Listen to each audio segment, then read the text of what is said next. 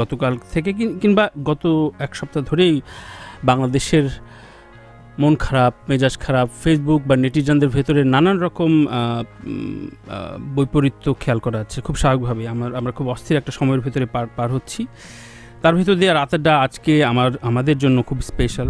সেটা ক্যাম্পেইনে পরে আপনারা সবাই কমেন্টে জানিয়েছেন। তার সম্পর্কে বলার আগে আমরা বলি যে আমাদের আসলে সামনের দিকে আয়না বা ফ্রেম করা ছবি সংখ্যা কম, যাদেরকে আমরা অনুসরণ করতে পারি, আদর্শগতভাবে আমরা যার পদচারণা আমরা ফলো করতে পারি, এ ধরনের মানুষ আসলে বাংলাদেশের সাংস্কৃতিক জগতেই কম, রাজনীতি, সাংস্কৃতিক বা সামাজিক জগতেই কম। তার ভেতরে খুবই হাতে গোনা যে মানুষগুলো রয়েছে তাদের ভেতরে আজকে এমন একজন রয়েছে আমার সামনে। সো আমি নিজেও খুব নার্ভাস, আমি নিজেও আজকে একটু পাঠ নিতে চাই নিজের এই এন্টার ক্যারিয়ারের। তার নাম খালেদ মুহিউদ্দিন, এবং পাশাপাশি বলে রাখি যে তার সবচেয়ে একটা বিষয় আমি ছোট্ট সংক্ষেপেই শেষ করি। একটা বিষয় হচ্ছে তিনি খুব অকপট, অর্থাৎ ক্যামেরার সামনে কিংবা মাইক্রোফোনের সামনে কিংবা তার লেখালেখিতে কোনো রকম ভনিতা নেই, অভিনয় নেই, এটুকু আমার অবজারভেশন। আমি স্বাগত জানাচ্ছি the one and only Khaled মুহিউদ্দিনকে। Tanvir Tarique, আপনাকে ধন্যবাদ। কিন্তু আপনি আমাকে যে ইন্ট্রোডাকশন দিলেন, আমি তো আসলে রুমের মধ্যে খুঁজতেছিলাম যে কার কথা আপনি বলতেছেন। পরে দেখে যে হ্যাঁ, মানে এটা খুবই আমি জানি না, মানে তবু আসলে এইখানে দাওয়াত দেওয়া আসা, সত্যি কথা বলি যে তানভীর, আমি এখানে আসার পরে মানে বাংলাদেশে যখন আসছি তখন প্রতিদিনই কেউ না কেউ কোনো না কোনো জায়গায় আসলে আসতে বলছে, কিন্তু কোনো একটা স্টুডিওতে আসবো এরকম আমি আসলে ভাবি নাই। কিন্তু আপনি আসলে এতই মানে আমি জানি না, মানে আপনার দাওয়াত দেওয়াটা এত আদর করে আপনি দাওয়াত দেন যে আমার মানে আই কুডন্ট হেল্প যে আমাকে আসতেই। থ্যাংক ইউ সত্যি যে আমরা জাগোর পরিবার যে আপনাকে পেয়েছি এটার জন্য থ্যাঙ্কফুল। এবং যেহেতু আপনার প্রসঙ্গ নিয়ে প্রশ্নটা করি, আপনি কিন্তু খুব বেশি মিডিয়ায় খোলাসা ছিলেন না গত প্রায় 8-10 বছর আমি জানি, এবং আপনার কর্মক্ষেত্র এবং আপনার কাজ নিয়ে খুব ব্যস্ত ছিলেন। আপনি ঠিক বাইরে যাবার পর থেকে একটু দেখলাম যে আপনাকে নক করার সাহস আমরা পেয়েছি। এটা কি খুব বেছে মানে খুব পরিকল্পিতভাবেই কিনা? না, এইটা একটা হইতে পারে যে ব্যাপারটা এরকম না। আমার যদ্দূর মনে পড়ে যে মানে 2013 বা 14 সালে রেডিও ফুর্তিতে, মানে 2013 বা 14, বুঝতে পারছেন যে 7 বছর আগে রেডিও ফুর্তিতে শারমিন লাকি আপা আসলে আমাকে ডেকেছিলেন তার অনুষ্ঠানে। সেরকম 1-1.5 ঘন্টা আমি ইন্টারভিউ দিয়েছি। তার মধ্যে এনটিভিতে আমার একটা কিন্তু সেইটা হচ্ছে আমি আসলে টেলিভিশনে এত বেশি আমার উপস্থিতি থাকতো অন্যান্য বিষয় নিয়ে, এগুলি আসলে কিছুটা একটা আড়াল পড়ে গিয়েছিল হয়তো। আচ্ছা, মানে আমি আরেকটু খোলাসাভাবে বলি যে ধরেন বাংলাদেশে যারা এই ধরনের পলিটিক্যাল টকশো বা বিভিন্ন সাবজেক্টিভ টকশো করে, তা দেখা যায় যেমন নিজে উপস্থাপনা করে তেমনি অতিথি হিসাবেও তার বিচরণ সব চ্যানেলে, সব জায়গায়। সো সেই জায়গা থেকে খুব ব্র্যান্ডিং, মানে আপনাকে দেখলে মনে হতো যে না, এটা ইন্ডিপেন্ডেন্ট টেলিভিশন। জি, মানে ওই জায়গাটা খুব আপনি নিজে স্পষ্ট করতে চেয়েছিলেন কিনা, সেইটা একটা কারণ আছে। আরেকটা ব্যাপার হলো যে আমার আসলে মানে শেষ 4 বছর সপ্তাহে 4 দিন, আর তার আগের 4 বছর কিন্তু সপ্তাহে 5 দিন। তো সপ্তাহে 5 দিনই আমি আসলে আমার মানে টেলিভিশনে আমার কাজ শোগুলি করেছি। আর বাকি যে 2 দিন আছে, শুক্র শনিবারে আমি আসলে কোথাও যেতে চাইতাম না। It's like for family and friends. শুক্রবারটা friends, শনিবারটা family, বা মানে সেই জন্য কিন্তু আমি কিন্তু অলমোস্ট প্রত্যেকটা টেলিভিশনে একবার হইলেও গেছি এক অনুসারে, কিন্তু সেটা একবারই আর কি, বা একবারে বেশি 2 বার। যেমন তৃতীয় মাত্রায় 2 বার যাওয়া হয়েছে বা 3 বার যাওয়া হয়েছে, ধরেন চ্যানেল 24-এ, নিউজ 24-এ, ATN নিউজে, সব কিছু 71-এ, মানে যেগুলো টেলিভিশন আছে সব টেলিভিশনে আমি 1-2 বার করে গেছি। কিন্তু যাক, মাঝের প্রশ্ন শুরুতে করে ফেলেছি। আমি একটু গতানুগতিক কিছু প্রশ্ন দিয়ে শুরু করব। সেভাবে প্ল্যান করছিলাম যে ছোটবেলায় কি হতে চেয়েছিলেন? ছোটবেলা বলতে যদি আপনি ছোটবেলাটাকে আসলে খুব বেশি ছোট বলেন, যখন হচ্ছে মানুষের খুব না, ধরা যাক বাবা মা কি করতে চেয়েছিলেন, কি বানাতে চেয়েছিলেন, থাকে না স্বপ্নের জায়গাটা যে আমার ছেলেকে এই করব ওই করব। আসলে আমার বাবা যখন মারা গেছেন তখন আমি ক্লাস 10-এ পড়ি। আচ্ছা, তো সেই জন্য বাবা কি বানাতে চেয়েছিলেন সেটা খুব পরিষ্কার করে বলার আগেই, তখন মেট্রিক ইন্টারমিডিয়েট পরীক্ষা, সেগুলিরই বড় বড় চ্যালেঞ্জ সামনে ছিল। আমি বেসিক্যালি কিছু হইতে চাই নাই, মানে আমার ওরকম কোনো উচ্চাশা কখনো ছিল না, তৈরি হয় নাই কখনো যে এইটা হওয়া সেটা হওয়া।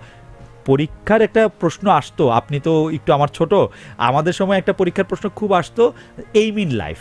তো এইম ইন লাইফে মুখস্থ করে, আমাদের সময় রচনা একটা বিচিত্র ব্যাপার ছিল, আমরা রচনা করতাম না, মুখস্থ করতাম। তো ওই মুখস্থ করার ক্ষেত্রে, এইম ইন লাইফের ক্ষেত্রে বেশিরভাগ ক্ষেত্রেই বইয়ে লেখা থাকতো ডাক্তার বা শিক্ষক, আমরাও ডাক্তার বা শিক্ষক এরকম একটা। কিন্তু আমি ইন্টারেস্টিং যে আমি আসলে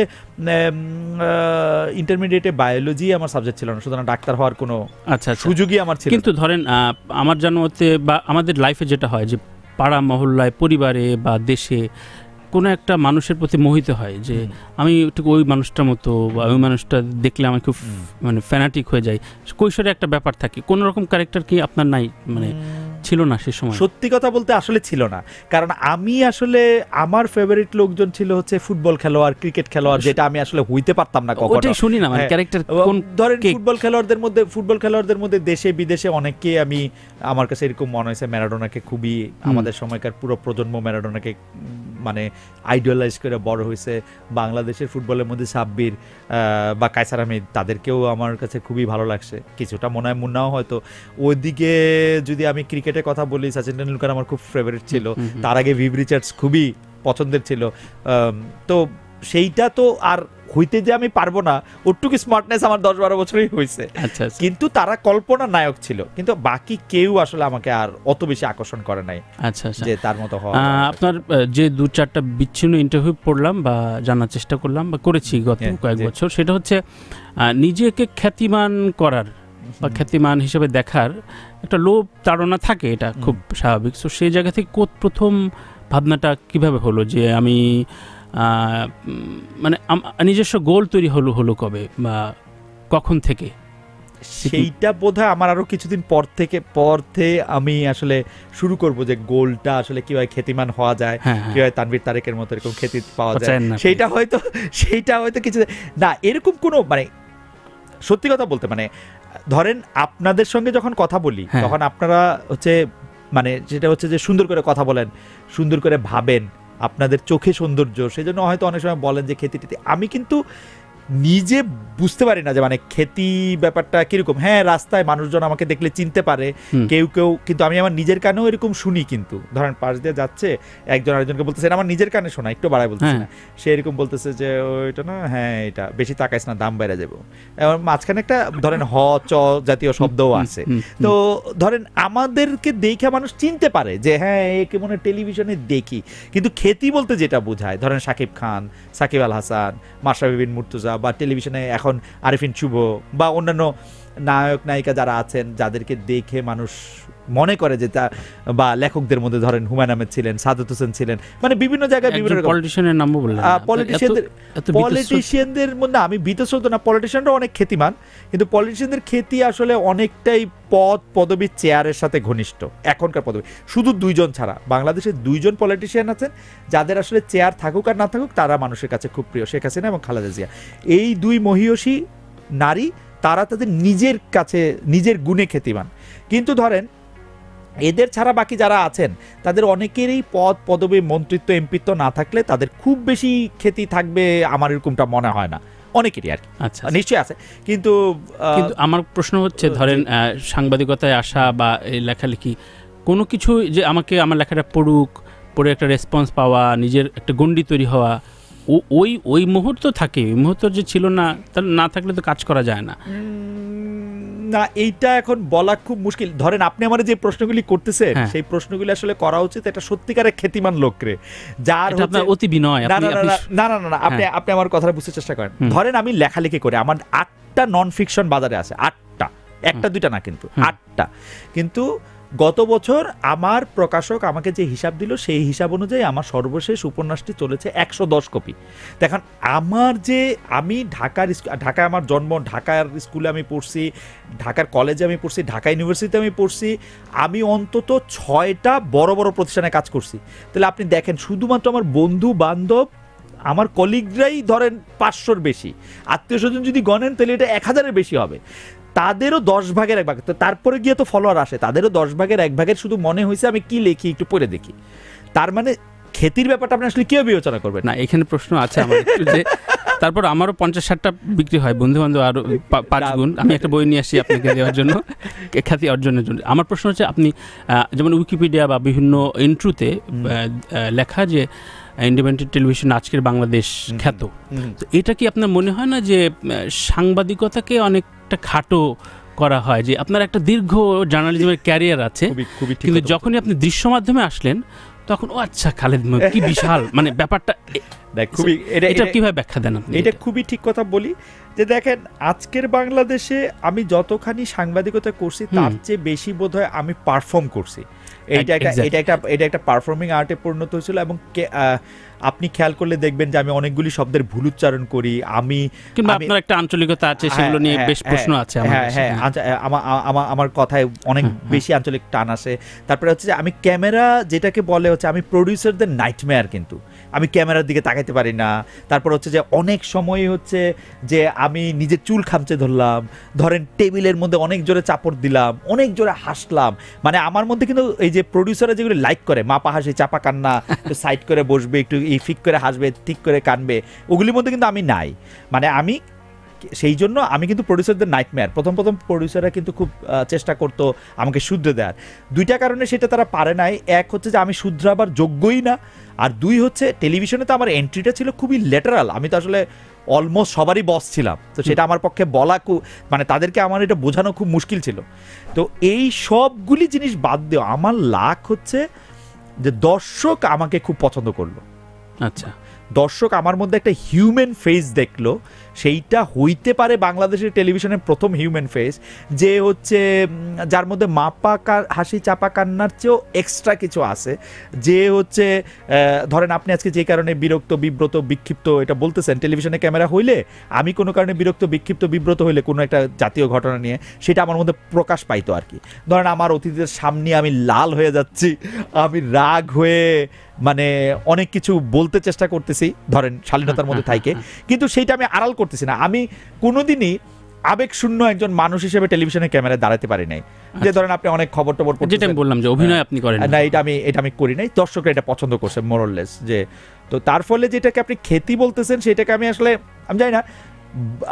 বাংলাদেশের মানুষ আমি কিন্তু দুর্দান্ত রিপোর্টার ছিলাম যখন আমি প্রথম আলোতে কাজ করছি, আমি দুর্দান্ত নিউজ এডিটর ছিলাম যখন আমি বিডি নিউজে ছিল। মানে দুর্দান্ত নিউজ এডিটরকে তার বাইরে থেকে বোঝা যায় না, ডেফিনেটলি দুর্দান্ত, কিন্তু সেই জায়গায় কি আপনি অনেকটা ব্যর্থ কিনা যে আপনার উপস্থাপক জীবনের চাই?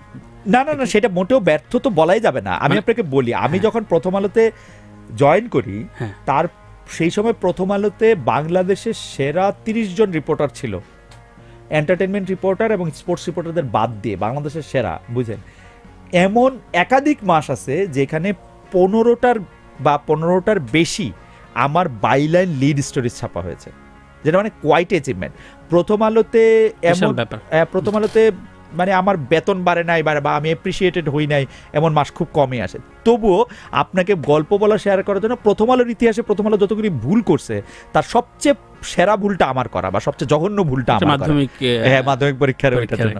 তো সেটা ছিল, কিন্তু আমি মানে রিপোর্টার হিসেবে বা সাংবাদিক হিসেবে না, আমি সেই বিষয়টা বলি। আপনি অবশ্যই খ্যাতিমান সেই জায়গা থেকে, কিন্তু ফোকাসের জায়গা থেকে ধরেন খুব সাধারণ অপামর জনগোষ্ঠীর কাছে কিন্তু সাংবাদিক খালেদ মহিউদ্দিনের চাইতে আচ্ছা উপস্থাপক জাদ্রের উপস্থাপক, আরে বাপরে কিউট চেহারা, কি কিউট উপস্থাপনা করে, ব্যাপারটা সাংবাদিকতাকে ম্লান করে দেয় কিনা, কিংবা উপস্থাপনার এই আপনার 8 বছরের যে গোল্ডেন জার্নি, এই সময় কিন্তু আপনি ঠিক দারুণ রেগুলার একটা কলাম আমরা পাইনি যেটাকে আপনার পোর্ট্রে করতে পারি, সেই জায়গা থেকে আপনি একটু অবহেলা করেছেন কিনা? আমি তো একেবারেই লেখালেখি করি নাই, কারণ হচ্ছে আমি আপনি যাদেরকে টেলিভিশনে উপস্থাপনা করতে দেখেন, আমি তার মধ্যে ডিফারেন্ট। কেন? আমার টেলিভিশনে আমার প্রথম অ্যাপয়েন্টমেন্টটা ছিল চিফ নিউজ এডিটর। আমাকে পুরো একটা 24 ঘন্টা নিউজ চ্যানেলের পুরো নিউজটা দেখতে হতো। আমার প্রমোশন হয়ে আমি হলাম হেড অফ নিউজ, আমার প্রমোশন হয়ে আমি হলাম অ্যাসোসিয়েট এডিটর, দেন এক্সিকিউটিভ এডিটর। আমি কিন্তু টেলিভিশনের অন্তত 3টা 4টা 5টা দিকের মধ্যে 3টা দিক আমি একলা দেখতাম। তার ফলে আমার পক্ষে কিন্তু কলাম লেখা আমার কাজও ছিল না, এবং কলাম লেখার কোনো সুযোগও আমার ছিল না। I was a very very very busy news person. আমাকে 100টা মিটিং করতে হতো প্রতিদিন, 300টা জিনিস আমাকে ডিল করতে হতো, এবং মানুষের যেগুলি অ্যাডমিনিস্ট্রেশন এবং জেনারেল যেগুলি কাজ আছে এজ অ্যান এক্সিকিউটিভ এডিটর, সেগুলিও আমাকে প্রচুর পরিমাণে দেখতে হতো। তার ফলে কোনো কিছু লেখার সুযোগই আমার তখন ছিল না, মানে আমার কাজও ছিল না। যে 3 ঘন্টা আমি টেলিভিশনে লাইভ থাকতাম, সেই 3 ঘন্টা বাদেও যেই 12-14 ঘন্টা আমি অফিস করতাম, সেই 12-14 ঘন্টার প্রতিটা সেকেন্ড, প্রতিটা মিনিটই আমাকে কোনো না কোনো কারণে খুব বিজি থাকতে হয়েছে। অন্য যারা উপস্থাপক আছেন তাদের পেশাটাই কিন্তু উপস্থাপনা করা। ধরেন জিল্লুর রহমান কিন্তু চ্যানেল আইয়ের আর কোনো দিক দেখছেন না, তিনি তারটা দেখছেন। ধরেন নবনীতা চৌধুরী আমার খুব ফেভারিট উপস্থাপক, তিনি কিন্তু একটা বিষয় নিয়েই করতেন, আমাকে কিন্তু আসলে এবং টোটাল প্রথম নতুন একটা চ্যানেল, সেটাকেও এইটার সাথে হয়তো কিছুটা তুলনা মুন্নি শাহ প্রবাস আমিনের সঙ্গে করা যেতে পারে। মুন্নি দিও পুরো চ্যানেলটা আসলে খেয়াল করেন এবং এটি করেন। তো সেক্ষেত্রে একটি চ্যানেলকে ঠিক বুস্ট আপ করার জন্য আপনার কাছে কোন সময়টা মনে হলো যে আমি একটু আলাদাভাবে দর্শকদের কাছে ইন্ডিপেন্ডেন্ট টেলিভিশনটাকে আনতে পেরেছি? এই সময়টা কি আপনি আলাদা করতে পারেন? এইটা হচ্ছে কি 2011 অক্টোবরে আমি আজকের বাংলাদেশ শুরু করি। আজকের বাংলাদেশের টক শোটার নাম, গ্রন্থনা, উপস্থাপনা সবই আমার করা। খুবই সারপ্রাইজিংলি এইটা 2011 অক্টোবরে শুরু করার পরে 2012 আসার আগে আমার স্পষ্ট মনে আছে, মানে এই 2 মাসের আগেই এইটা বাংলাদেশের, আমি সবচেয়ে বলাটা তো আবার একটা কেমন, কিন্তু মানে মোটামুটিভাবে সবচেয়ে আলোচিত টকশোগুলির একটাতে পরিণত হইল ডেফিনেটলি, মানে এই 2 মাসের মধ্যে। আচ্ছা, এই 2 মাসের মধ্যে ইন্ডিপেন্ডেন্ট টেলিভিশনের আরেকটা ফ্ল্যাগশিপ প্রোগ্রাম যেটা হচ্ছে তালাশ, সেটা আসলো হচ্ছে 2011 ডিসেম্বরের মাঝামাঝি সময়। তো তালাশকে দিয়ে ইন্ডিপেন্ডেন্ট টেলিভিশনকে অনেকেই চিনতো এবং তালাশকে, মানে তালাশ প্রোগ্রামটা আমারও খুব ফেভারিট ওরকম ছিল। কিন্তু তালাশ, আজকের বাংলাদেশ, এই 2টা অনুষ্ঠান ইন্ডিপেন্ডেন্ট টেলিভিশনের একটা ফ্ল্যাগশিপ অনুষ্ঠানে দাঁড়ালো আর কি।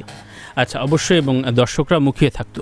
কিন্তু প্রশ্ন তার পিঠে যদি প্রশ্ন করি যে দর্শকরা, আমরাও আলাপ করছিলাম যে আজকের Bangladesh logo, set, colour, guest সব একই আছে, খালেদ মহিউদ্দিন নাই, খালেদ মহিউদ্দিন আছে, 2 কালার, এটা কেন?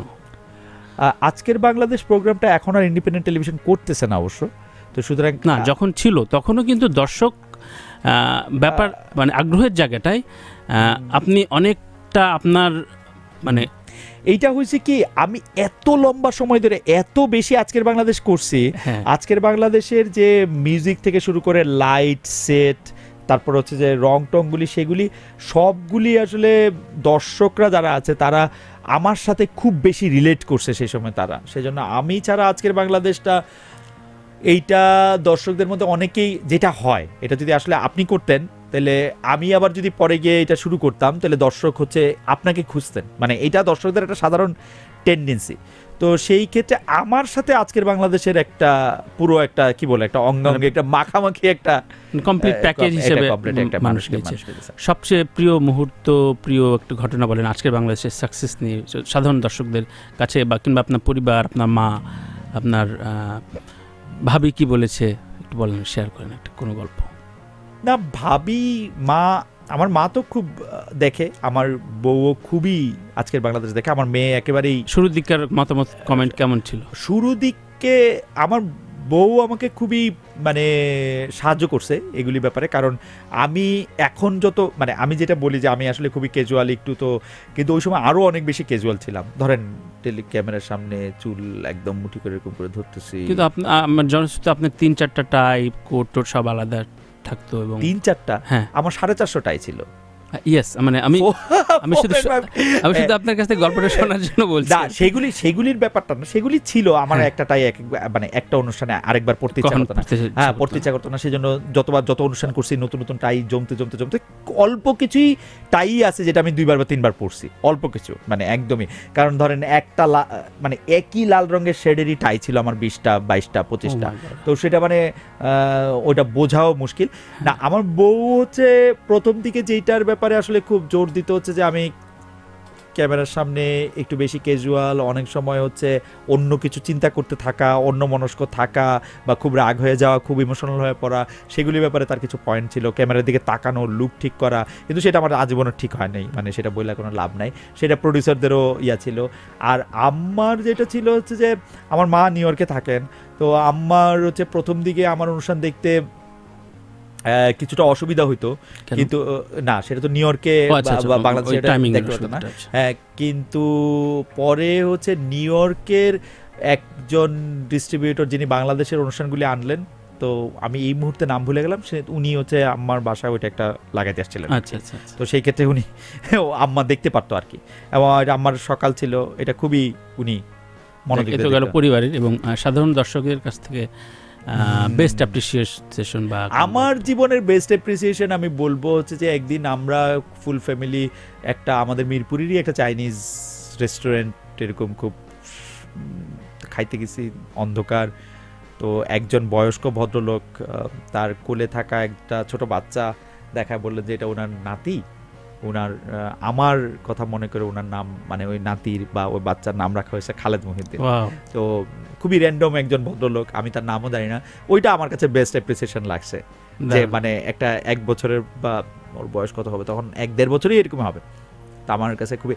কিন্তু আমি এইটা একটা আরেকটা হচ্ছে একজন ডাক্তার, আপনাদের মনে থাকবে ডাক্তার টাবলু ওনার নাম, মানে আসল নামের মধ্যে বোধহয় একটা হানিফ এরকম আছে। তো উনি হচ্ছে মাগুরায় যে মায়ের পেটে গুলি খাইছিল যে বাচ্চাটা, উনাকে সার্জারি করে উনি আর উনার স্ত্রী নেতৃত্ব দিয়ে ওই বাচ্চাটাকে বাঁচাইছিলেন। তো উনি এইখানে আমাদের টেলিভিশন ইন্ডিপেন্ডেন্ট টেলিভিশনে কাছে কোনো একটা অনুষ্ঠানে আসছিলেন, উনি সেই অনুষ্ঠান থেকে আমার এখানে আসছিলেন যে আমাকে তার খুব পছন্দ, আমাকে তোরা ফুল দিয়ে দিতে।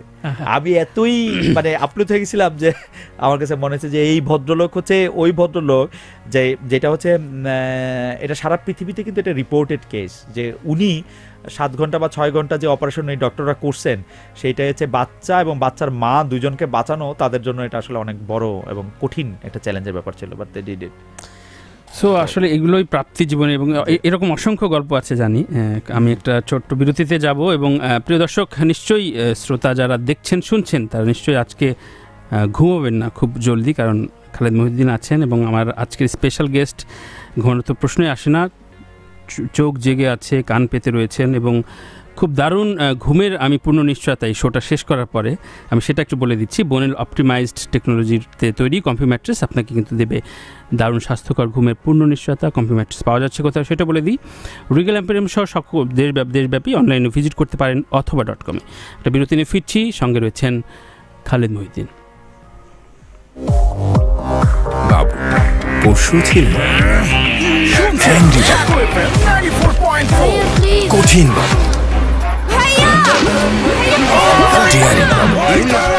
কিভাবে কাজ করলে সাউথ বাবু চেয়ারদানা ফেব্রিক আর ভুল ডিজাইনের ইনার ওয়্যার কান নিরফিককে বানিয়েছে অস্থির। ওনার চাই উন্নত মানের ফেব্রিক আর সঠিক ডিজাইনের winner inner wire. Winner inner wire আর বাবু এখানে মিষ্টি বাবু, দুষ্টু বাবু, হ্যাপি বাবু। তাহলে গতকাল কি এমন ঘটেছিল বাবুর জীবনে?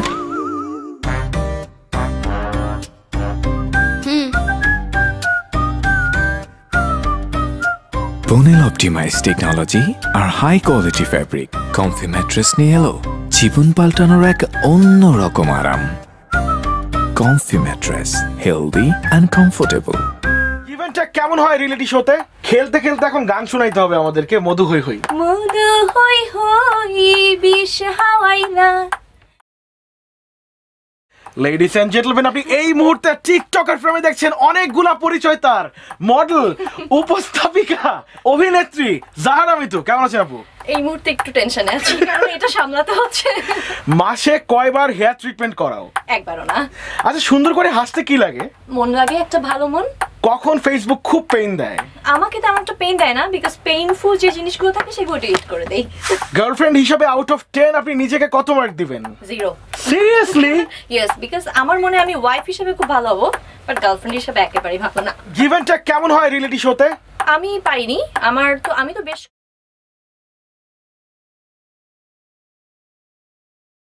হ্যালো, ইয়েস, ওয়েলকাম জানাচ্ছি সবাইকে আরও একবার স্টার টকিজ নিয়ে। স্টার টকিজ শব্দটার অর্থ কিন্তু টুকরো টুকরো স্পাইসি নিউজগুলো কিন্তু অদ্ভুত একটা উপায় বেছে নিলেন অভিনেত্রী রাধিকা আপ্তে। ডিভোর্স পরবর্তী ডিপ্রেশন সামনে নিয়ে কিন্তু আবারও কাজের জগতে ফিরলেন অ্যাডল। বিগ বস থেকে নাকি শোনা যাচ্ছে সরে যাবেন সলমান খান। তাহলে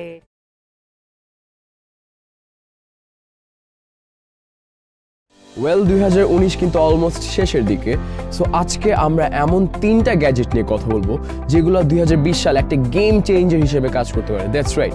সো আজকে আপনারা দেখছেন take down with Abrar, and দেরি না করে let's get started.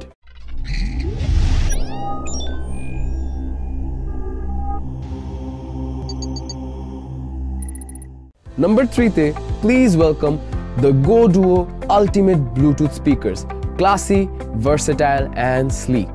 KNZ technology কিন্তু 9 বছর ধরে অনেক অন্যান্য ফেমাস ব্র্যান্ডের জন্য OEM স্পিকারস ক্রিয়েট করে আসছে, বাট এইবার তারা তাদের নিজের একটা ইনভেনশন করেছে, সেটা হচ্ছে Go Duo Bluetooth Speakers। And এই Go Duo Bluetooth স্পিকারসে কিন্তু আপনি সবসময় যা চেয়ে আসছেন।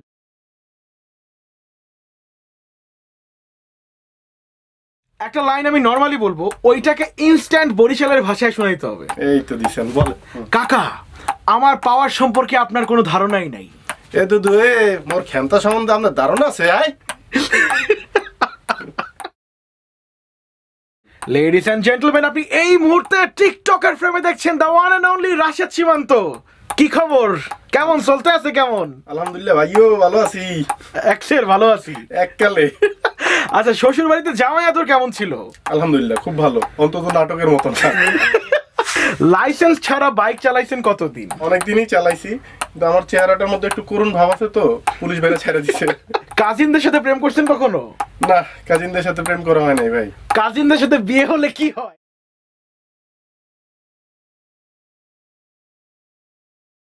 বাবু পরশু ছিলেন অ্যাংরি বাবু, কঠিন বাবু, ডিয়ারিং বাবু, এভাবে কাজ করলে চলবে না আপনার চাকরি। শাহুদ বাবু, আনহ্যাপি বাবু, আর আজ কেয়ারিং বাবু, পেয়ারিং বাবু, মিষ্টি বাবু, দুষ্টু বাবু, হ্যাপি বাবু। তাহলে গতকাল কি এমন ঘটেছিল বাবুর জীবনে?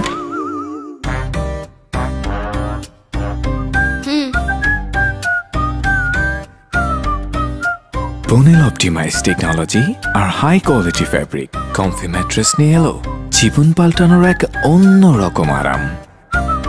Comfy mattress, healthy and comfortable.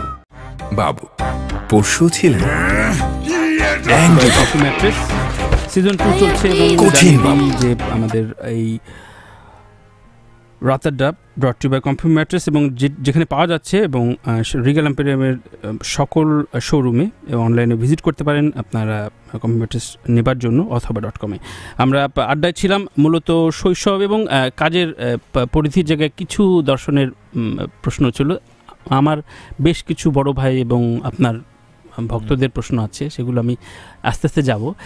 তার আগে একটু জানতে চাই যে গেস্ট কল বা যে কোনো ইস্যুস ক্ষেত্রে এমন হতো, যেটা আমার একদম পার্সোনাল অবজারভেশন, যে হয়তো ওই ইস্যু নিয়ে 8-10টা শো হয়ে গেছে বিভিন্ন চ্যানেলে, কিন্তু আপনি একটা অন্য খাতে অন্য আলোচনায় আসছেন, কিন্তু সেটাই আবার ভাইরাল হচ্ছে। সো এই গবেষণায় এই রিসার্চটা কে করতো, কারা করতো? গেস্ট কলের ব্যাপারে আপনার কোনো আলাদা জায়গা ছিল কিনা বা থাকে কিনা? আজকের বাংলাদেশের কথা যদি বলেন, আজকের বাংলাদেশের ক্ষেত্রে আমি হচ্ছে 3টা মিটিং, প্রি মিটিং করতাম আমার প্রত্যেকটা শোর জন্য। তো 2টা হচ্ছে ওভার টেলিফোন, একটা হচ্ছে যে আমার সঙ্গে তারা বসতো। তো সেইটা হচ্ছে যে সেইটার প্রথম মিটিংটা হচ্ছে সকাল 10টায়, আমার রাতে 10টার শোর মধ্যে সকাল 10টায়। সে সকাল 10টার মধ্যে আমি হচ্ছে শোর সাবজেক্ট পিক করতাম, যে সাবজেক্ট মানুষ না, কিন্তু গেস্ট না, যে আমি আজকে কথা বলতে চাই বেগমগঞ্জের সেই ইনসিডেন্টটা নিয়ে। তো সেইটার ক্ষেত্রে আমার মূল লক্ষ্য ছিল হচ্ছে এই ইনসিডেন্টটার জন্য যে দায়ী বা যার জন্য আসলে এই ইনসিডেন্টের অপরাধীদেরকে ধরা যেতেছে না, যদি এই বেগমগঞ্জের ইনসিডেন্টটা হয়, তাকে হাজির করতে চেষ্টা করা, সে লোক হিসাবে যত ছোটই হোক।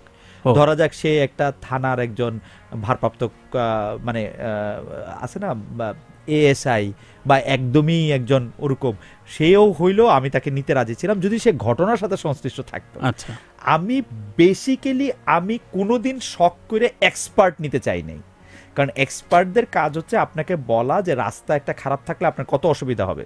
তো রাস্তা খারাপ হলে যে আমার অসুবিধা হয় সেটা আমি এমনিই বুঝি, সেটা আমার এক্সপার্টের মুখে শোনার দরকার নাই।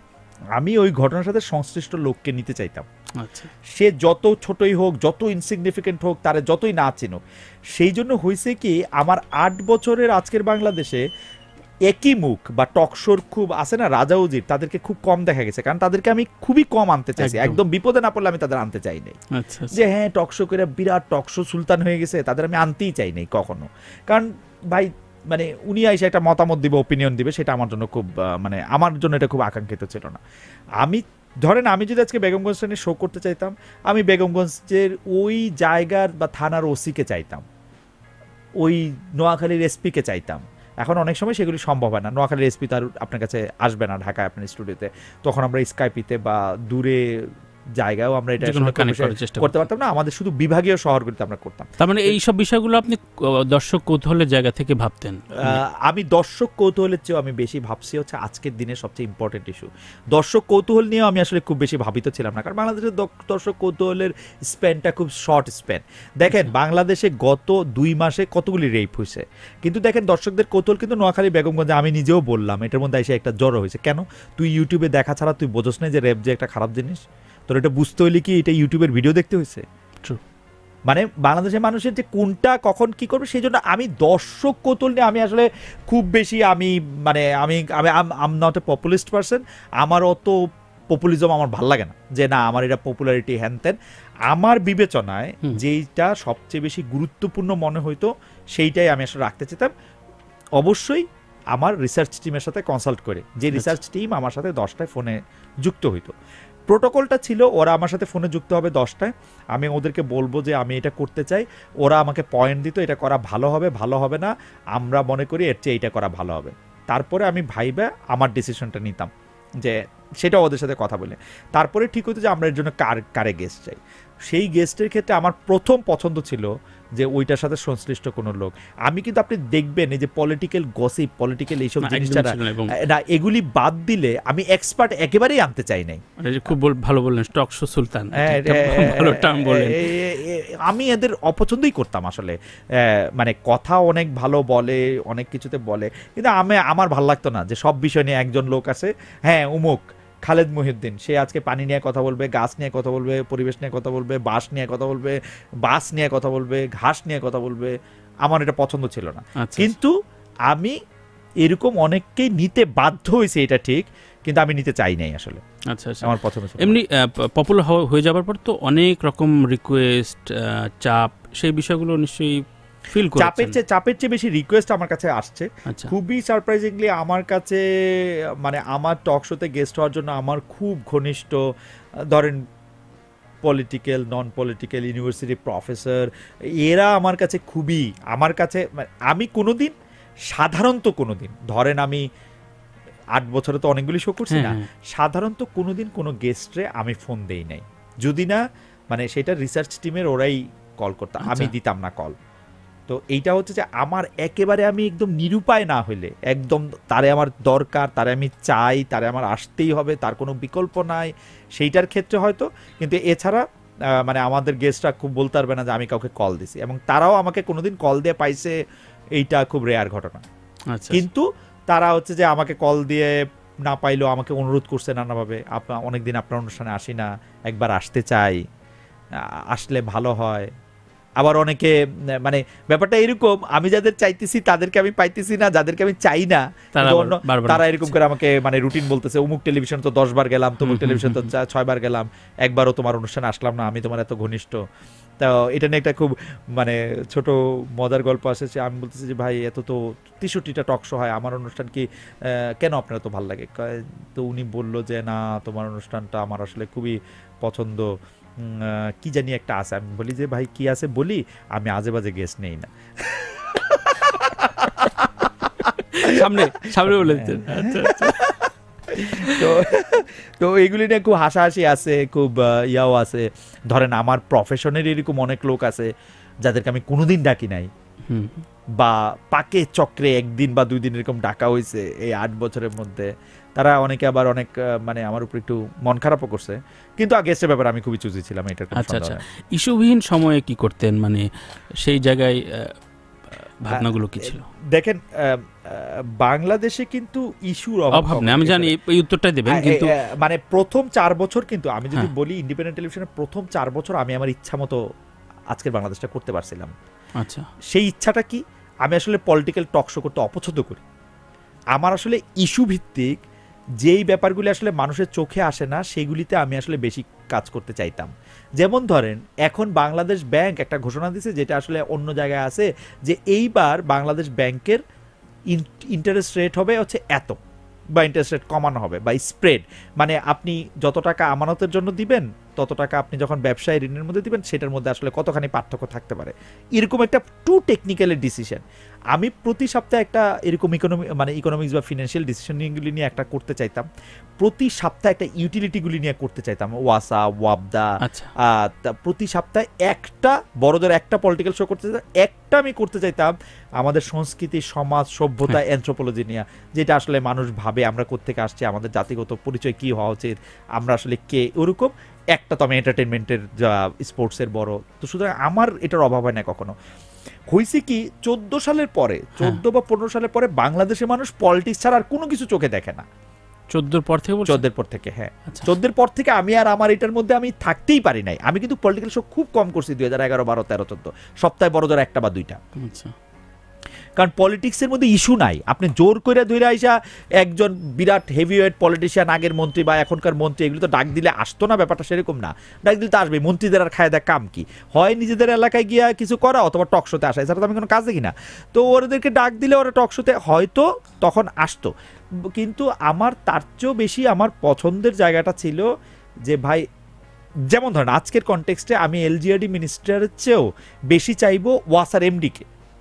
আচ্ছা, যদিও এখন প্রশ্ন খালেদ ভাই, যে আপনি 14 সাল থেকে বলছেন, কিন্তু গত 10 বছর ধরে কিন্তু নানানভাবে আলোচনায় আসছে যে এই টক শোগুলো দেখে কি হয়, মানুষের ঘুমের নষ্ট, ঘুমের পিল খাইতে হয়, ঝগড়া লাগে, ঝগড়াটে বানায় দিচ্ছে, মানে আমি ইন জেনারেল বলতে যাচ্ছি। কিন্তু আপনি 63টার কথা বলছেন, কিন্তু হয়তো খুব কালে ভদ্রে সবাই মিলে দেখতো বা পপুলার ছিল হয়তো 4-5টা, তার ভেতরে আপনারটা সেরা ছিল। কিন্তু টকশোর আসলে মূল কার্যকারিতাটা কি, আমাদের সমাজে প্রভাবটা কি? আমি আপনাদের দুইটা কথা বলি, যে কোনো কিছুরই কোনো প্রভাব নাই, কোনো কিছুরই কোনো প্রভাব নাই, এটা হচ্ছে উপসংহার। কিন্তু মাঝখানে আমি একটা কথা বলি, বাংলাদেশের মানুষ যারা অভিযোগ করে যে ধরেন টকশো দেখা আমার খুব চোখ ব্যথা, নাক ব্যথা, ফেসবুকে স্ট্যাটাসে পরে স্ট্যাটাস, হ্যাঁ, কিন্তু ফেসবুকে স্ট্যাটাস দেওয়ার চেয়েও সহজ একটা কাজ আছে। আজকে যারা আমার দর্শক আছে তাদেরকে বলি, টেলিভিশনে একটা বাটন আছে যেটা নাম হচ্ছে অফ বাটন, প্লিজ এটা অফ করে দিবেন, এটা একটু সহজ, একটু খুঁজলেই পাবেন। দ্বিতীয় কথা হচ্ছে যে এবং এমনকি ওই টেলিভিশন চেঞ্জও করা যায়, এটা আপনি একটু আপনার জ্ঞাতার্থে একটু বলি আর কি, যারা বলেন যে ভাই আমার চোখ নষ্ট হয়ে গেছে টকশো দেখতে দেখতে। আপনাদের ভাই বাংলাদেশে কোনো পে চ্যানেল নাই যে আপনি বলবেন যে আপনি বলেন যে আপনি 25 টাকা দিছেন দেখে আমার অনুষ্ঠান দেখে আপনার লস হয়েছে, তা তো না, আপনি তো 25 টাকা মানে দেন নাই, আমার অনুষ্ঠান আপনি ভালো লাগতেছে না, প্লিজ আপনি খুঁজলেই পাবেন। আপনার আমি কথা দিচ্ছি, টেলিভিশনে কেমন যেন একটা অফ বাটন আছে ভাই, এটা টিপ দিলে এটা বন্ধ হয়ে যায়। আচ্ছা, এইটা গেলে হচ্ছে 1 নাম্বার কথা। 2 নাম্বার হচ্ছে টকশো করে কি হয়, কিচ্ছু হয় না বাংলাদেশে। আমি শুধু একটা কথা বলি, বাংলাদেশে এই যে বেসরকারি টেলিভিশনের টকশোর একটা তৃতীয় মাত্রা, যে হচ্ছে যে এইরকম একটা পথ দেখাতে যারা শুরু করছে, বাংলাদেশের এমন কোনো সমস্যা নাই, আই রিপিট, এমন কোনো সমস্যা নাই যেইটা তৃতীয় মাত্রায় অন্তত 37 বার সমাধান করা হয়নি। মানে এইটা হচ্ছে মিনিমাম 37 বার, এইটা ধরেন 63 বার, কোনোটার সমাধান হতে 1300 বার এরকম হয়েছে। তাহলে টকশোর যদি কোনো প্রভাব থাকতো সমস্যাগুলির সমাধান হয়ে যাওয়ার কথা ছিল। কিন্তু হ্যাভিং সেড দ্যাট, আমি তারপর আবার বলতে চাই যে দেখেন, আমার আপনার দিনের কাজটা কইরে, সকালবেলা আপনি অফিসে গেলেন, বিকালবেলা আপনি ফিরছেন, স্ত্রী আপনাকে আদর করে খাওয়াইছে, ছেলে আপনাকে আদর করে 2টা কথা বলছে, মেয়ে আপনাকে আদর করে একটা কথা বলছে, তারপরটা কি? আপনি আসলে জানতে চান যে পৃথিবীর আসলে কি হইতেছে, রাজনীতি আসলে কোন জায়গায় যাইতেছে, আপনি কিছু টকিং পয়েন্টস চান। হয় আপনি আওয়ামী লীগের পক্ষে চান, নাহলে বিএনপির পক্ষে চান, আপনি কোনো টকিং পয়েন্টসও চান। সেই টকিং পয়েন্টসগুলো আপনি কিছু ভাইবা বাইর করেন, কিছু ইনাদের কাছ থেকে শুইনা বাইর করেন। সেই টকিং পয়েন্টসগুলি যে আপনি ভাইবা এবং শুইনা বাইর করেন, এই পয়েন্টগুলি আপনার মনের মধ্যে চিন্তার জাগলিংটার ক্ষেত্রে সাহায্য করে। তো আপনার যে কিছু হয় না বলতেছেন সেটা দেখতে টেলিভিশনগুলি যত টকশো করতেছে সেটা এমনি এমনি করতেছে না, আপনারা দেখতে চান বলে এটা করতেছে। আমি যখন সর্বশেষ করছি তখন আরও 63টা ছিল, এটা নিশ্চয়ই বাড়ছে, কমে নাই। টেলিভিশনের অন্যান্য কিন্তু এটা আসলে একটু মানে বলার জন্য আমরা তো অনেক কিছু বলে ফেলি। আমি এজন্য বললাম যে গত 2-3 মাস ধরে যেই আলোচনাটা হচ্ছে যে টকশোতে যারা পরিচিত না, টকশোতে যারা বিতর্কিত, তারা বিভিন্ন উপায়ে বিভিন্ন ফন্দি ফিকির ধান্দা করে তাদেরকে তারকা বানিয়ে দেওয়া হচ্ছে, সেগুলো নানান ব্যানারে বিক্ষিপ্ত হবে। এই আমি ইঞ্জিনিয়ার, আমি খালেদ মহিউদ্দিনকে প্রশ্ন করছি না, একজন পপুলার টিভি ব্রডকাস্টারকে প্রশ্ন করছি যে এই দায়টা আপনারা কিভাবে দেখবেন গণমাধ্যমে? প্রথম কথা হইল টেলিভিশন খুব নির্দয় মিডিয়া, ভিজুয়াল মিডিয়াম খুব নির্দয় মিডিয়াম। সেইটা হচ্ছে আপনাকে দর্শক, আপনি কোনোদিন আপনি 50,000 কোটি টাকা খরচ করে আপনি কোনোদিন তারকা হইতে পারবেন না। হইতে পারবেন, এখন একজন টেলিভিশন দিয়ে গান গাইতে থাকলেই সে তারকা হয়ে যায় না, তাকে নিয়ে মনে করেন মানুষ ফান টান ট্রুল করতে পারে, কিন্তু সে তারকা হয়ে যায় না, সেটা কিন্তু ডিফারেন্ট। উনি হয়তো তারকা অন্য বিষয় নিয়ে হইতে পারেন, কিন্তু উনি আমার প্রিয় গায়ক, উনি এইটা বলতে হইলে মানে যে একটা ফাজলামি, সেইটার মধ্যে কিন্তু সেইটা হয় না। এইটা এত নির্দয়, এত নৃশংস এই ভিজুয়াল মিডিয়ামটা। আপনি দেখেন, আপনি একটা বিশ্ববিদ্যালয়ের ভাইস চ্যান্সেলরে ধরে আনবেন, এবং বিশ্ববিদ্যালয়ের ভাইস চ্যান্সেলর তো গুরুত্বপূর্ণ, তো তারে আপনি 50টা টকশোর মধ্যে প্রতিদিন লাগাতার দেন না। উনি যদি কথা ভালো না বলে, উনি যদি ইন্টারেস্টিং কথা না বলে, উনাকে কেউ দেখবে না, উনি আসবে টেলিভিশন বন্ধ করে দিবে। তাহলে টেলিভিশনের তারকা হইতে হইলে আপনাকে আসলে কথা বলা, এবং আমি 10টা টেলিভিশনে 15টা টেলিভিশনে গেছি, ধরেন আপনি শাহেদ সাহেবের কথাই ধরেন, উনি 15টা টেলিভিশনে গেছে বলে কি উনি টকশো তারকা হয়ে গেছে? উনাকে কি মানে উনি মানে উনাকে আপনি বলবেন যে বাংলাদেশে 5 জনের লোকের কথা শুনতে আমার পছন্দ, এর মধ্যে শাহেদ একজন? এগুলি কথা হচ্ছে বলার জন্য বলা, দায়িত্ব উপস্থাপক বা প্রোডিউসারদের দিচ্ছে। মানে আমি ওইজন্য প্রশ্নটা তুললাম। আমি আপনাকে বলি, উপস্থাপক বা প্রোডিউসারকে দায় দিচ্ছে যে তাকে তারকা বানায় দেওয়া হচ্ছে, কিন্তু শাহেদ সাহেব কি আসলে তারকা হইতে পারছিল? উনি কি টকশো তারকা? আপনি 50 জন, মানে তানভীর, আপনি টেলিভিশনে একজন নিবিড় দর্শক, ধরেন আমার নেফিউ নিবিড় দর্শক না, সেও যদি 20 জনের একটা তালিকা করে, তার মধ্যে কি শাহেদ থাকবে না? তো এইভাবে তারকা হওয়া সম্ভব না, কিন্তু ব্রেকটা দেওয়া সম্ভব যে আসলে তাকে মানে টেলিভিশনে কি জন্য ডাকা হয়েছে, কেন ডাকা হয়েছে। কিন্তু আমি নতভাবে স্বীকার করি কিভাবে জানি কি হয় টেলিভিশনে, মানে আমি দুর্নীতি বা কালো জায়গার থেকে বলতেছি না। দেখেন, আপনাকে প্রতিদিন একটা টকশো করতে হবে, যেটার মধ্যে আমাদের টকশোতে স্ট্যান্ডার্ড হচ্ছে আমরা 3 জন লোককে আনি, ইনসিগনিফিকেন্ট হলে আমরা 4 জন লোককে আনি, ঠিক আছে? সেই 4 জন লোককে অনেক সময় জোগাড় করা সেটা প্রায় অসম্ভব হয়ে পড়ে। অনেকে বলে না পকেট গেস্ট থাকতে হয়, না পকেট গেস্ট না, অনেক সময় কি একজন গেস্ট আরেকজন গেস্টের কথা বলে, অনেক সময় একটা টেলিভিশন থেকে আরেকটা টেলিভিশনের মধ্যে আসে। যেমন শাহেদ সাহেব আমার টকশোতেও আসছে, আমি বিস্মিত হয়েছি যে আমি ভুলে গেছি, হ্যাঁ আসছে 2016 সালে, আমি খুঁজে পাইছি 2016 সালে উনি একটা টকশোতে আসছে।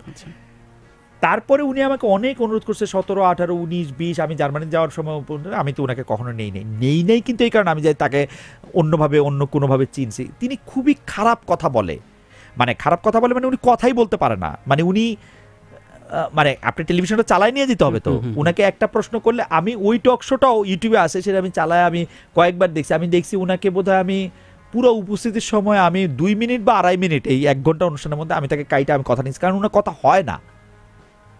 তা এখন দেখেন তার, কিন্তু উনি আমার অনুষ্ঠানে আসছে। এখন মানুষের মনে হয় যে আমার অনুষ্ঠানে আসলেই বা অমুকের অনুষ্ঠানে অনেকবার আসলেই তাকে মানে কোনো বিশেষ সুবিধা দেওয়ার জন্য নেওয়া হয়েছে। আমি এগুলি জানি না, আসলে আমার এগুলি জানা নাই। তো আমি এইটা শুনছি যে অনেকে টেলিভিশনে দেখে আমি বুঝি যে এই লোকটার একবার এই শোতে আসলে আর জীবনে আসা উচিত না।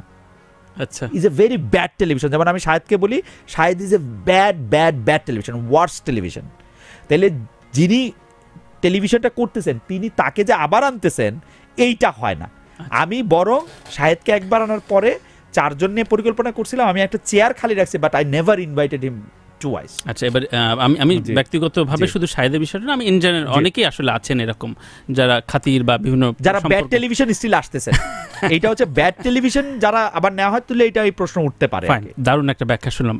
এখন বলেন যে আপনার কাকে বাংলাদেশের সেরা 3 অথবা 4 জন বক্তার নাম বলেন, যাদেরকে আপনি খুব ভালো বোঝেন, ভালো পয়েন্ট টু দি পয়েন্টে কথা বলেন, আপনি খুব আরাম পেয়েছেন শোটা করে।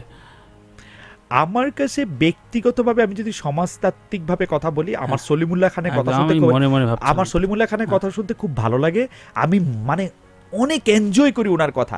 আমার কি মনে হয় জানেন, একটা টপিক নিয়ে যখন সলিমুল্লাহ খান কথা বলেন তখন মনে হয় যে ওনার সামনে একটা লাইব্রেরির একটা বইগুলি খোলা আছে, একটার পর একটা পাতা উল্টে যেতেছেন, একটা কথা বলতেছেন।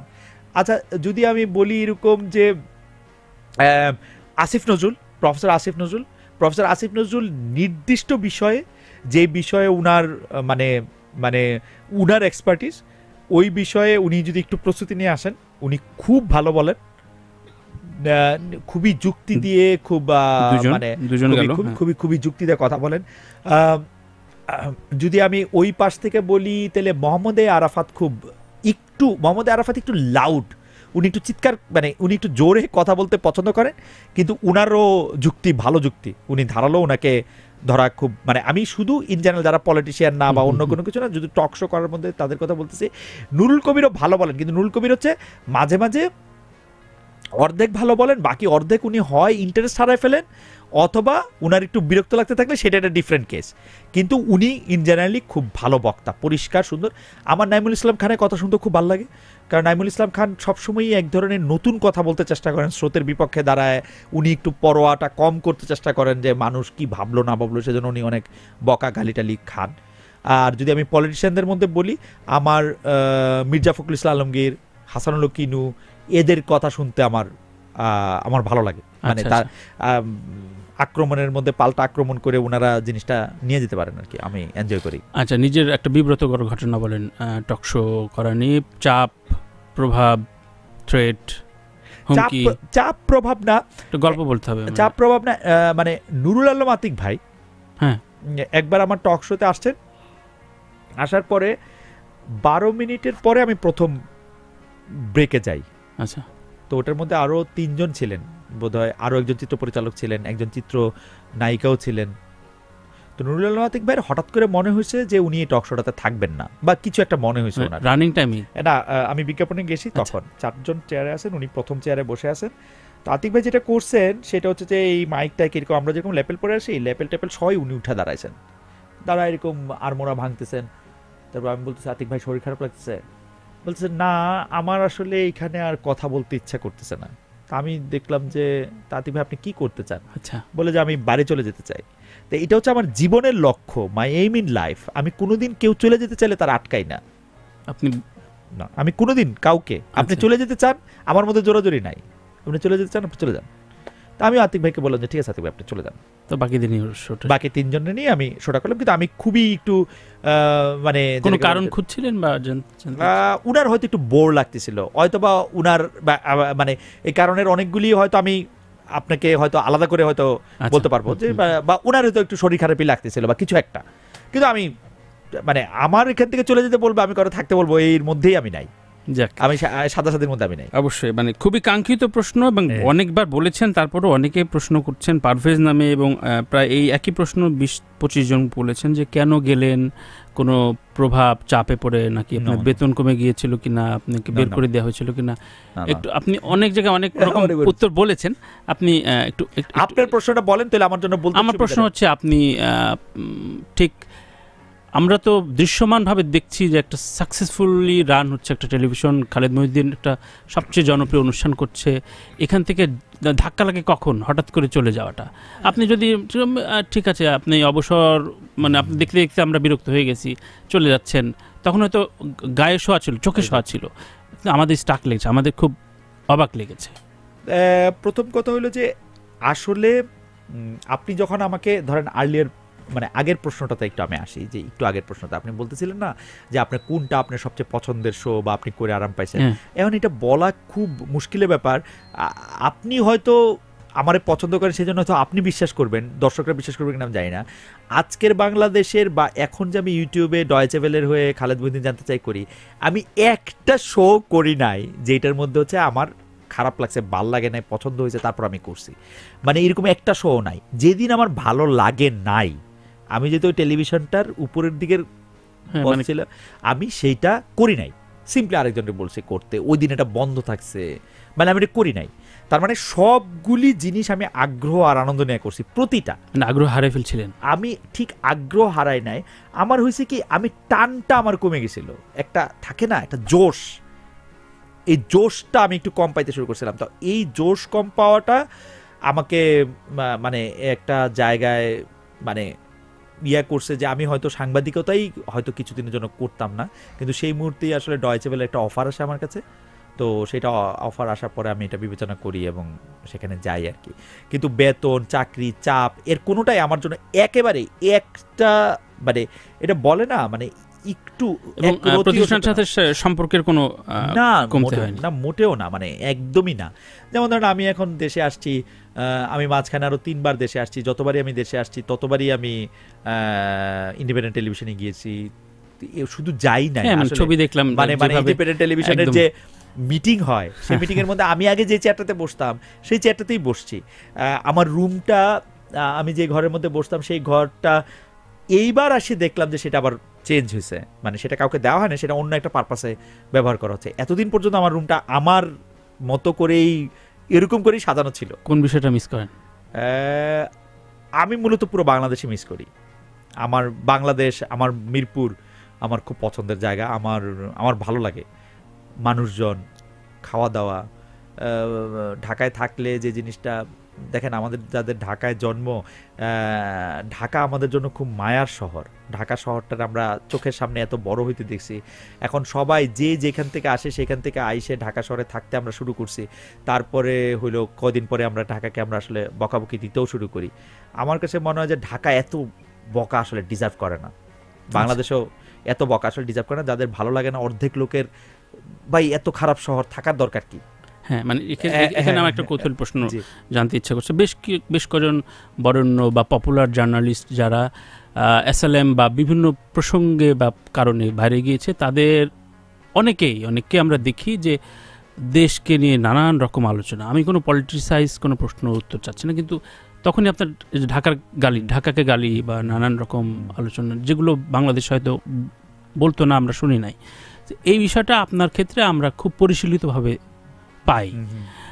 এটার ব্যাখ্যা কি? আপনি নিশ্চয় আপনারও চোখ এড়ায়নি এনাদের, আপনার কলিগ, ছোট ভাই, এনারাই হয়তো গিয়েছেন। তো আমাদের কাছে খুব গণমাধ্যম কর্মী হিসেবে খারাপ লাগে যে না, দেশের বাইরে গিয়েই হঠাৎ করে দেশকে বা ঢাকার কনটেক্সটকে খুব না আমার কাছে এগুলি খুবই হাস্যকর উদাহরণ মনে হয়। যেমন ধরেন কোনো একটা অস্ট্রেলিয়ার কোনো একটা শহরে গিয়ে, জার্মানির কোনো একটা শহরে গিয়ে, আমেরিকা বা ইউরোপের অন্য দেশের কোনো একটা শহরে, ইংল্যান্ডে গিয়ে এটার সাথে যখন বাংলাদেশের তুলনা করা হয়, ঢাকার তুলনা করা হয়, এটা আমার কাছে খুব একটা হাস্যকর একটা তুলনা মনে হয়।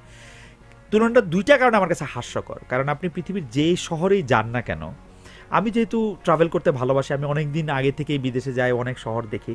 আপনি দেখবেন যেই শহরটাকে আপনি সুন্দর বলতেছেন, সেই শহরটার প্রতিটা ইট, প্রতিটা মানুষের রক্ত ঘামে করা, সেটা আকাশ থেকে কোনোদিন পড়ে নাই। সেই রক্ত ঘাম আমরা এই শহরটাকে, এই দেশটাকে কখনো কেউ দিছি কিনা, সেটা এই প্রশ্নটা আমরা নিজেরা করতেই পারি, দেওয়ার দরকার নাই। আমরা কি খুব সাফল্যের সাথে আমাদের যা কিছু ভালো সেগুলিকে আমরা নষ্ট করে ফেলি না? আমাদের 2 মেয়র খুব খারাপ, আওয়ামী লীগ তার চেয়েও খারাপ, পৃথিবীর সবচেয়ে খারাপ, কিন্তু তারা যে ডাস্টবিনগুলি রাস্তায় ঝুলাই দিয়ে গেছে, সেই ডাস্টবিনগুলি আমরা খুলে নিয়ে যাই নাই। আমরা কি রাস্তার মধ্যে থুতু ফেলতে, রাস্তার মধ্যে চিপসের, রাস্তার মধ্যে দূরে থাক, সেই হাম ঝর্ণার মধ্যে গিয়েও চিপসের প্যাকেট ফেলতে আমরা একটা ফোঁটা দ্বিধা করি? আমরা কি নিজের বাসার সামনে ময়লা ফেলাটা নিয়ে আমরা একটু দ্বিধা করি? আমরা কি নিজের ময়লাটা কিভাবে আমরা ম্যানেজ করতে হবে সেটা আমরা দেখি? আমরা মনে করি যে আমাদের ড্রয়িং রুমটা একটু বড় করার জন্য আমরা রাস্তার জায়গা দখল করে আমরা আরেকটু দূর পর্যন্ত যাই না? প্রতিটা লোকের যতটুকু রাস্তা ছাড়া দরকার রাস্তা আমরা ছাড়ি। তো এই নাগরিক দায়িত্ব আমরা কোনোটা পালন করি না। গিয়া বলি সিঙ্গাপুর খুব ভালো, সিঙ্গাপুরে একটা মানুষ কত, আর তারপরেরটা আসেন সিঙ্গাপুরে একটা মানুষ কত টাকা, এরা এবার বাইরে যায় কিন্তু এগুলো মানছে। হ্যাঁ মানছে। সিঙ্গাপুরে একটা মানুষ কত টাকা ট্যাক্স দেয়, জার্মানিতে একটা কত টাকা ট্যাক্স দেয়, জার্মানির বাস ভাড়া কত, সেইটা কিন্তু আমরা আবার আমলে আনি না। আমি জার্মানির একটা সুবিধা চাই, মানে আমি জানি না, মানে এতে আবার কিছু লোক খুব অসন্তুষ্ট হয় যে কেন আমি বাংলাদেশের সরকারকে, বাংলাদেশ যারা পরিচালনা করে তাদেরকে কইসা গালাগালি দেই না।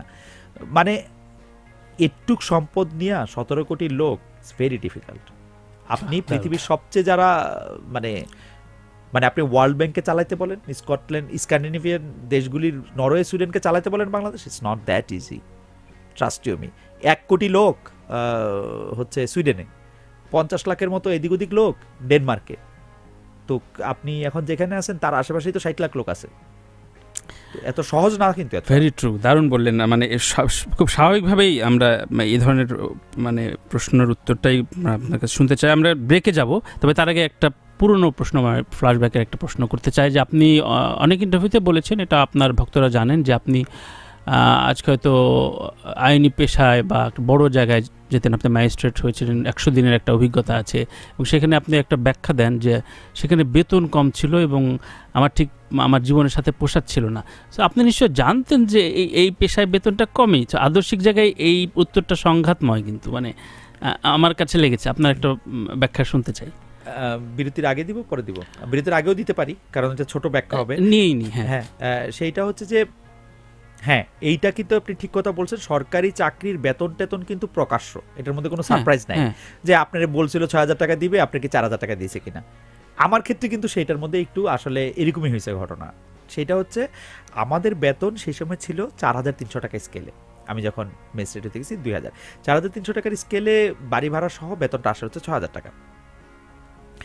তো আমার কাছে মনে হয়েছিল যে আমার বেতনটা 6,000 টাকা, কিন্তু সেইখানে গিয়ে আমি আবিষ্কার করলাম যে ওই স্টেশনে কম, মানে ব্যাচেলার্স যেগুলি ডরমিটরি বা ওরকম কোনো কিছু, সেটা আসলে নাই। আমাকে একটা বাসা নিতে হয়েছে, সেই বাসার কিছু যদিও আমরা একটু শেয়ার করে থাকতাম, সেইটার মধ্যেও আসলে টাকাটা খুব সংকটে পড়ে গেছিলাম, টাকাটা যে এত কম এটা বুঝতে পারি নাই।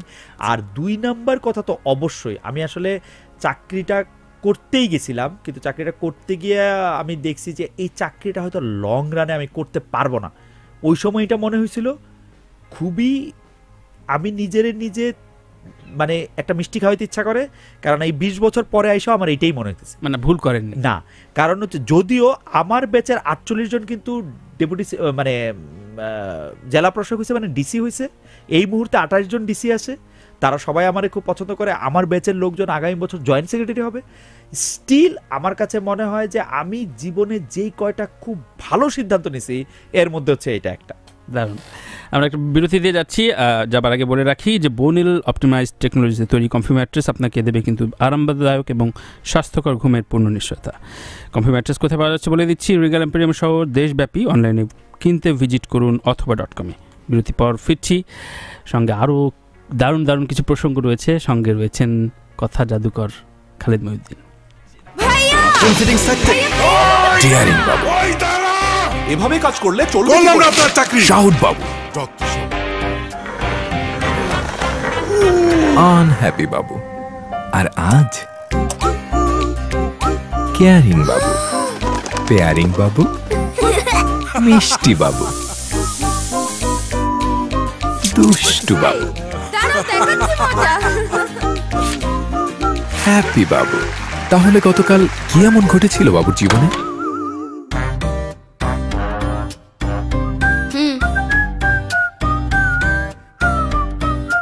বোনেল অপটিমাইজ টেকনোলজি আর high quality fabric comfy mattress নিয়ে এলো জীবন পাল্টানোর এক অন্য রকম আরাম। Comfy mattress, healthy and comfortable. ইভেন্টটা কেমন হয় রিয়েলিটি শোতে? খেলতে খেলতে এখন গান শোনাইতে হবে আমাদেরকে, মধু হই হই। মধু হই হই বিষ হাওয়াইলা। লেডিস এন্ড জেন্টলম্যান, আপনি এই মুহূর্তে টিকটকার ফ্রেমে দেখছেন অনেকগুলা পরিচয় তার। মডেল, উপস্থাপিকা, অভিনেত্রী জাহারা মিতু। কেমন আছেন আপু? এই মুহূর্তে একটু টেনশনে আছি, কারণ এটা সামলাতে হচ্ছে। মাসে কয়বার হেয়ার ট্রিটমেন্ট করাও? একবারও না। আচ্ছা, সুন্দর করে হাসতে কি লাগে? মন লাগে, একটা ভালো মন। কখন ফেসবুক খুব পেইন দেয়? আমাকে তেমন একটা পেইন দেয় না, বিকজ পেইনফুল যে জিনিসগুলো থাকে সেগুলো ডিলিট করে দেই। গার্লফ্রেন্ড হিসেবে আউট অফ 10 আপনি নিজেকে কত মার্ক দিবেন? 0। সিরিয়াসলি? ইয়েস, বিকজ আমার মনে আমি ওয়াইফ হিসেবে খুব ভালো হবো, বাট গার্লফ্রেন্ড হিসেবে একেবারেই ভালো না। ইভেন্টটা কেমন হয় রিয়েলিটি শোতে? আমি পারিনি, আমি তো বেশ।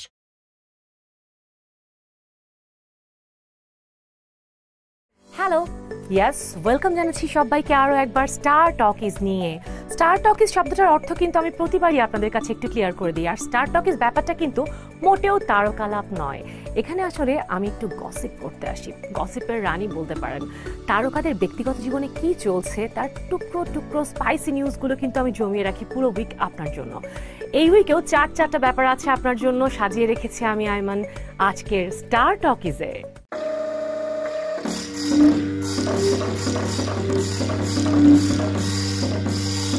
প্রেমিক বেছে নেওয়ার অদ্ভুত একটা উপায় বেছে নিলেন অভিনেত্রী রাধিকা আপ্তে।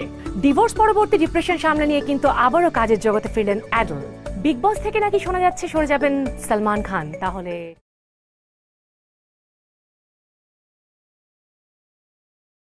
ওয়েল 2019 কিন্তু অলমোস্ট শেষের দিকে, সো আজকে আমরা এমন 3টা গ্যাজেট নিয়ে কথা বলবো যেগুলো 2020 সালে একটা গেম চেঞ্জার হিসেবে কাজ করতে পারে। That's right. সো আজকে আপনারা দেখছেন take down with Abrar, and দেরি না করে লেটস গেট স্টার্টেড।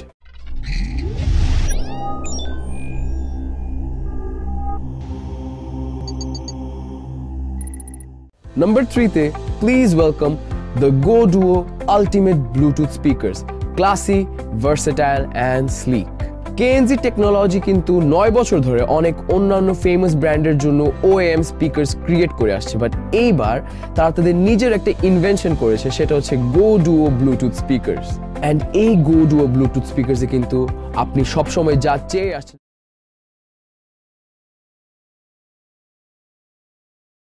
একটা লাইন আমি নরমালি বলবো, ওইটাকে ইনস্ট্যান্ট বরিশালের ভাষায় শোনাইতে হবে। এই তো দিছেন, বল। কাকা, আমার পাওয়ার সম্পর্কে আপনার কোনো ধারণাই নাই। এ তো দুয়ে মোর ক্ষমতা সম্বন্ধে আপনার ধারণা আছে? আয়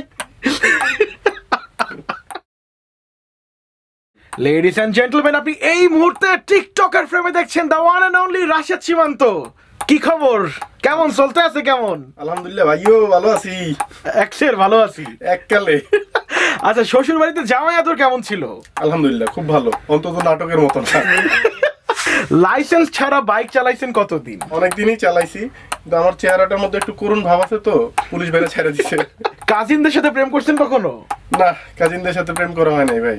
কাজিনদের সাথে বিয়ে হলে কি হয়?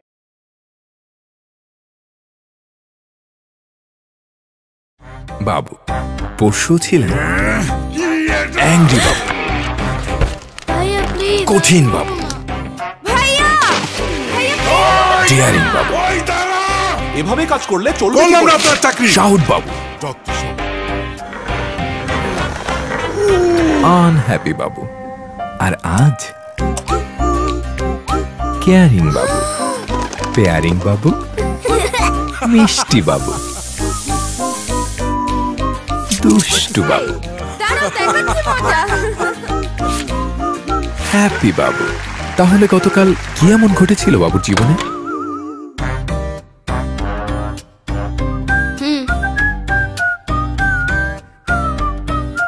Bonel optimized technology আর high quality fabric comfy mattress নিয়ে এলো জীবন পাল্টানোর এক অন্য রকম আরাম। Comfy mattress, healthy and comfortable. বাবু পরশু ছিলেন angry Babu.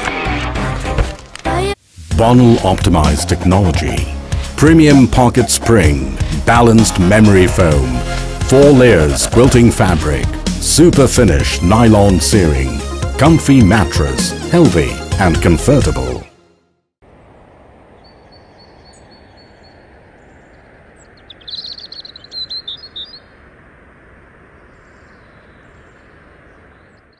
Welcome to the brand new episode of review with রাজভাই। এবং যেখানটায় রাজভাই আজকের এই দিনটাতে আবারও আপনাকে স্বাগত জানাচ্ছে। যেখানটায় আপনি আসলে আমাকে দেখতে পাচ্ছেন সে ঠিকানা হচ্ছে দুটো, নাম্বার 1 জাগো এফএম এর ফেসবুক পেজ এবং নাম্বার 2 জাগো এফএম এর ইউটিউব চ্যানেল। সো আলটিমেটলি আপনি যখন আমাকে এখানে দেখতে পাচ্ছেন তখন আপনি জানেন যে নতুন একটা মুভি নিয়ে আমি আসলে আপনার সামনে এসে হাজির হয়ে যাব এই এপিসোড 3-তে।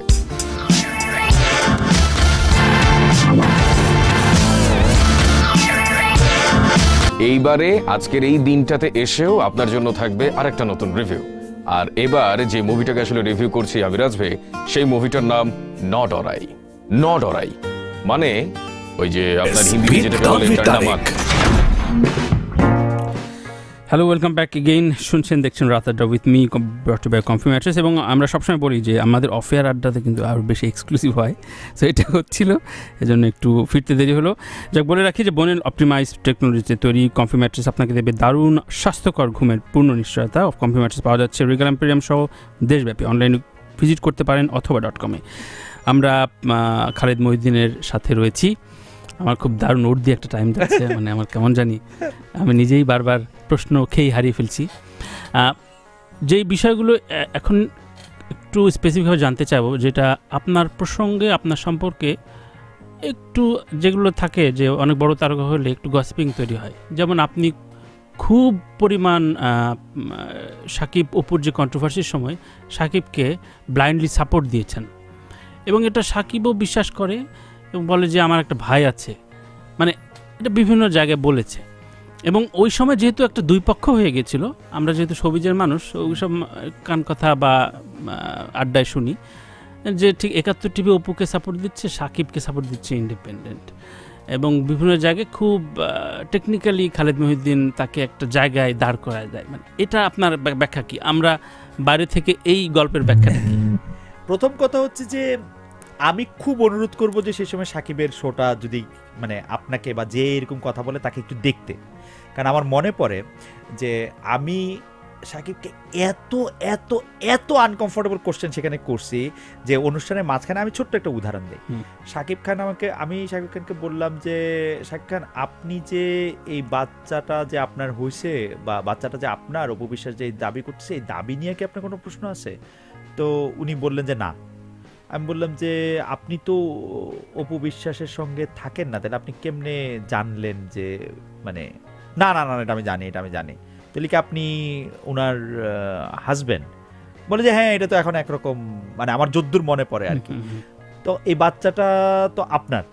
যে হ্যাঁ হ্যাঁ হ্যাঁ। আপনি বাচ্চাটাকে কখন দেখছেন? অপু বিশ্বাস অভিযোগ করছেন যে এই বাচ্চাটাকে আপনি আসলে জন্মের পরপর দেখেন নাই। তো বলছে যে না আমি আসলে জন্মের পরপর দেখি নাই। তো কখন দেখছেন? ঠিক মনে করতে পারতেছি না। বলছে সাকিব আমি আপনাকে মনে করাই দিই, আপনি বাচ্চাটাকে দেখছেন অপু বিশ্বাসের কথা মতো 1.5 মাস বা 2.5 মাস, আমার একদম ঠিক মনে নেই, একদম আমি এরকমভাবেই কথা বলে গেছি। তখন সাকিব বলছে যে হ্যাঁ। কেন? তো বলছে যে আমার আসলে সময় ছিল না। সাকিব আপনি মনে হয় মিথ্যা কথাটা ভালোই বলতে পারেন। আমি এটুক পর্যন্ত বলছি যে আপনি বানায় এবং মিথ্যা কথা মনে ভালো বলেন। আচ্ছা, আমার ব্যাপারটা যেটা হয়, আমার অনুষ্ঠানে যিনি একলা আসেন তাকে আমি অনেক শক্তি অর্জন করে আসতে নো তাকে আমি কখনোই অসম্মান করি না। আমি সবাইকে অনুরোধ করি, সাকিব খানের সাথে আমার সেই ইন্টারভিউটা ইউটিউবে আসে, এমন কোনো প্রশ্ন, আমি শুধু একটা গ্লিমস বললাম, এমন কোনো প্রশ্ন না। এবং সাকিব এবং অপুর যে কাল্পনিক আলাদা হওয়ার কথা বা দুই শিবিরের কথা বলে, সেটা খুবই হাস্যকর। কেন? অপু বিশ্বাস এই অনুষ্ঠানটা অপু বিশ্বাস আমাকে এবং সাকিব খানও মানে খুবই ইন্টারেস্টিং, তারা দুইজনই আমাকে এত বেশি, আমি জানি না পছন্দের কথা জানি না, তারা অভিনেতা অভিনেত্রী, কিন্তু তারা এত বেশি বলছে এট এ টাইম, সাইমultaneous কিন্তু। আচ্ছা হ্যাঁ সাইমultaneous, দুইজনই মানে সাকিব খান বলছে যে খালেদ ভাই আপনি আমার যেমন ভাই বা এরকম, অপু বিশ্বাসও কিন্তু সেম কথা বলছে, সেম একই রকম। এবং সাকিব খানকে আমি যখন ইন্টারভিউ নিচ্ছি তখন কিন্তু অপু বিশ্বাস আমার ফোনের মধ্যে কারণ আমি কিন্তু কখনো কাউকে কোনোদিন ছবি দিয়ে ধরতে চাই না যদি ইনসিডেন্ট এরকম না হয়, কারণ আমি তখন আমার টিম পাঠাতে পারি, তাকে আমি মানে স্টুডিওতে রাখতে পারি, আমি ছবি ভিডিওই দেখাতে পারি, আমি কেন টেলিফোনে তাকে ধরবো এই থাকে। অপু বিশ্বাস কিন্তু সেখানে অনুরোধ করায় আমি কিন্তু তাকে বলছি যে ঠিক আছে তাইলে এটা অপু বিশ্বাসকে টেলিফোনে ধরো। ওই অনুষ্ঠানে কিন্তু অপু বিশ্বাসও ছিল। মজার ব্যাপার হলো সাকিব খান পুরো 42 মিনিট 45 মিনিট, আমি সাকিব খান আমাকে অনেক পছন্দ করে, কিন্তু অপু বিশ্বাসও তো আমার অনেক পছন্দ করে, এবং পছন্দের মাত্রা কিন্তু মানে দুইজনের ক্ষেত্রেই মানে মাত্রাতিরিক্ত, কিন্তু মানে আমি এগুলি আমাকে একটু জিজ্ঞেস করেন, আমি কিন্তু বলি নাই, দুইজনের ক্ষেত্রেই পছন্দের মান কিন্তু মাত্রাতিরিক্ত। এখন এইটা হইতে পারে যে এটা দেখানো হইতে পারে, আমি তো করার কারোটা জানি না, কিন্তু দেখানোটাই মানে সাংঘাতিক রকমের।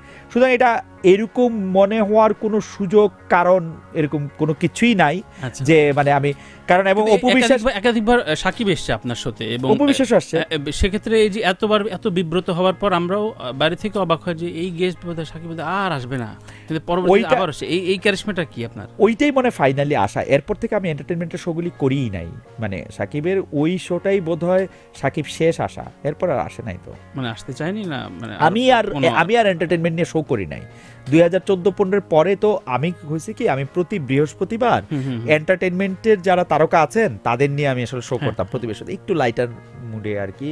তো 2015 পরে এরপরে যে 4 বছর, সে 4 বছর তো আমি এন্টারটেনমেন্টে কোনো শোই করি নাই, মানে বৃহস্পতিবারের শোটা আমি করি নাই, আসলে থার্সডে শো আমি আসলে করি নাই।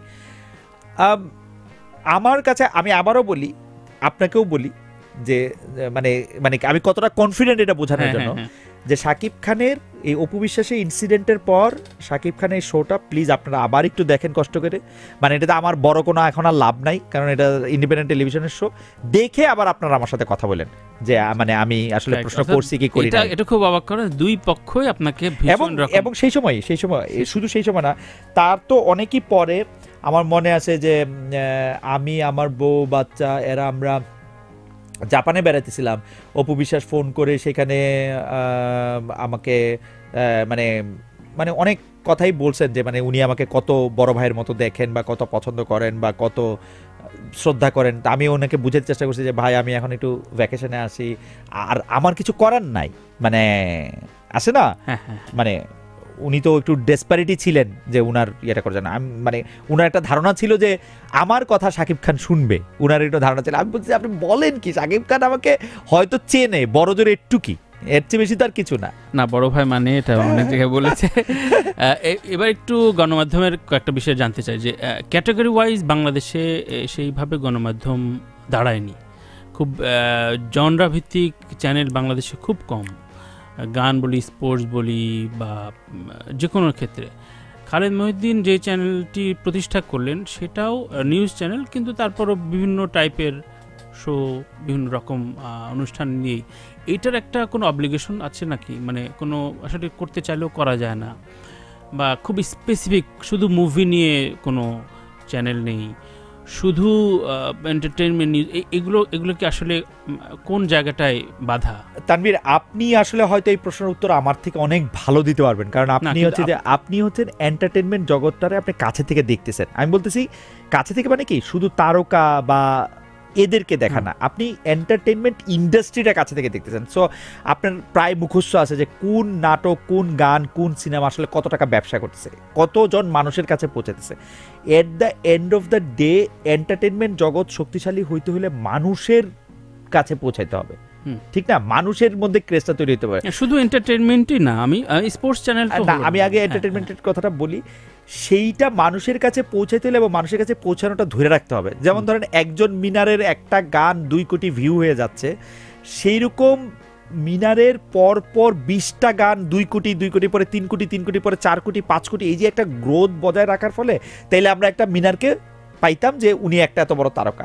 পাশাপাশি এরকম 5 জন, 6 জন, 7 জন, 8 জন, 10 জন তারকা আমাদের দরকার হইতো, যেই তারকা বা গুচ্ছ তারকা একটা সময়ের মধ্যে যাদের উপর ব্যাংক করে মানুষ যাদেরকে দেখে বা পছন্দ করে, এরা যদি এইরকম তারকা যদি থাকতো তাহলে আমাদের একটা এন্টারটেইনমেন্ট টেলিভিশন গড়ে উঠতো, যেটা হচ্ছে যাদেরকে নিয়ে সিনেমার, মিউজিককে। কিন্তু আমাদের আসলে তারকার অভাব। তারকা হচ্ছে তানভীর, আপনি এটা খুব ভালো করে হয়তো জানবেন, আমাদের তারকা সেলফ ভ্যালু আছে, সেটা খুব কম সময়ের জন্য আমাদের হইতেছে। ইভেন আমরা এটা খুব কষ্টে বলি, যেমন আয়ুব বাচ্চু আমার খুব পছন্দের গায়ক, কিন্তু আয়ুব বাচ্চু শেষ গান গাইছে কবে? আয়ুব বাচ্চু মারা যাওয়ার আগে 20 বছরের মধ্যে কোনো গান গাইছে আমি তো শুনি নাই। 20 বছর না, 10-12 বছর একদমই গান গায়নি। মানে গান গাইনি বলতে 20 বছর তো আমি কথার কথা বললাম, যে কোনো অনুষ্ঠানে গেলে ওর 20 বছর আগের গানগুলিও গাইতেছে। তো এইটা কি হয় নাকি? মাইকেল জ্যাকসন যেদিন মারা যেতেছে সেই দিনও তো তার মানে আপকামিং রেকর্ড আসতে বাকি, মানে সে নতুন গানের নিয়ে কাজ করতেছে। আমি মাইকেল জ্যাকসনের কথা বললাম, এরকম নানা শিল্পীরা কিন্তু মরার আগে যখন মরে যায় তখন আমাদের বুঝতে হবে যে আমাদের এটা দাঁড়াইতেছে না, কোথাও যেন একটা প্রবলেম আছে। সেটা শুধু আমি শিল্পী নিয়ে বলতেছেন, আপনি এখন আসেন ফুটবল নিয়ে। আমি যখন স্কুলের ইভেন কলেজেও পড়ি 90-92 সাল, মোহামেডান আবাহনী খেলা হইলে 3টা লিড স্টোরি হইতো, কাল খেলা, আজ খেলা হচ্ছে, খেলার ফলাফল এই হয়েছে। এখন কই মোহামেডান আবাহনীতে দর্শক কই? তো এটা গেল কই? মানে আমাদের স্পোর্টসে স্টার বলতে শুধু ক্রিকেটের 10 জন, ফুটবলের কেউ, ফুটবলে জাতীয় দলের অধিনায়কের নাম কেউ কইতে পারবে না। নাম কইতে পারলে চেহারা দেখলে কেউ চিনবে না। কেউ বলতে আমি কইতেছি 98% বলতে পারবে না। তাই এটা তো হইতে পারে না যে একটা দেশের আপনার যদি হিরো না থাকে তাহলে আপনি স্পোর্টসের চ্যানেল যে আপনি করবেন, সারা বছর কি আপনি খেলা পাবেন? সারা বছর যদি আপনি খেলা না পান, আপনি কি সারা বছর সাকিব আল হাসান, মাশরাফি, রুবেল এগুলি পাবেন? আপনি পাবেন না। তো তাইলে কি আপনার যদি স্পোর্টসে আপনার হিরো না থাকে, এবং হিরো থাকতে হবে কিন্তু আপনার 1 জন 2 জন, 1 বছর 2 বছর, অপরাধীরে একটা গান 1 বছর, এটা তো হবে না। কিন্তু আপনাকে যেটা আপনি বলেন, এখন আয়ুব বাচ্চু 20 বছর গান গায় না, হ্যাঁ, এন্ড্রু কিশোর হলে আমরা অনেক লাফালাফি করলাম। এন্ড্রু কিশোর শেষ গান গাইছে কবে? আমি তো মনেই নাই আমার শেষ কবে গান গাইছে। জব্বার সাহেব মারা গেছে, জব্বার সাহেব শেষ গান গাইছে কবে? রাজ্জাক সাহেব মারা যাওয়ার পরে সবাই বললো রাজ্জাক সাহেব মারা গেছে, বিরাট শূন্যতা তৈরি হয়েছে। রাজ্জাকের কোন ছবি কে কবে দেখছে? কেউ মনে করতে পারে? এগুলি আমরা ধারণার থেকে একটা মানে আছে না, এটা পপুলিস্ট জায়গা থেকে বলি, হ্যাঁ রাজ্জাক সাহেব মারা যায়, বাংলাদেশের চলচ্চিত্রের অপূরণীয় ক্ষতি। রাজ্জাক সাহেব যে বাইচা ছিল শেষ 30 বছর চলচ্চিত্রে কি করছে? একদম মানে কোথায়? মানে এগুলি বললে তো হবে না। তার মানে রাজ্জাক সাহেব মারা গেছে আরো অনেক আগে, তার মানে এন্ড্রু কিশোর আসলে বাইচা ছিল না আমাদের মধ্যে, আয়ুব বাচ্চা বাইচা ছিল না, তাহলে আমাদের আসলে হিরোটা কোথায়?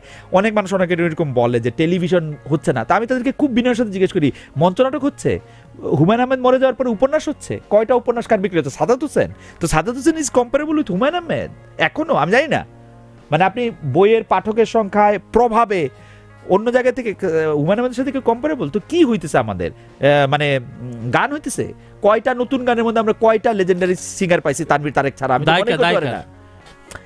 এইটা দায় দেয়া হবে না, সেটা হচ্ছে যে আমরা চরম মেধাহীন, মেধাশূন্য একটা সাংঘাতিক খরা সময়ের মধ্যে দিয়ে আমরা যাচ্ছি। এর একটা বড় কারণ হচ্ছে আমার যদি সৃজনশীল হইতো, আমাকে বিভিন্ন ধরনের ঘটনার মধ্যে যাইতে হবে, আমার বিভিন্ন রকম অভিজ্ঞতার মধ্যে যাইতে হবে।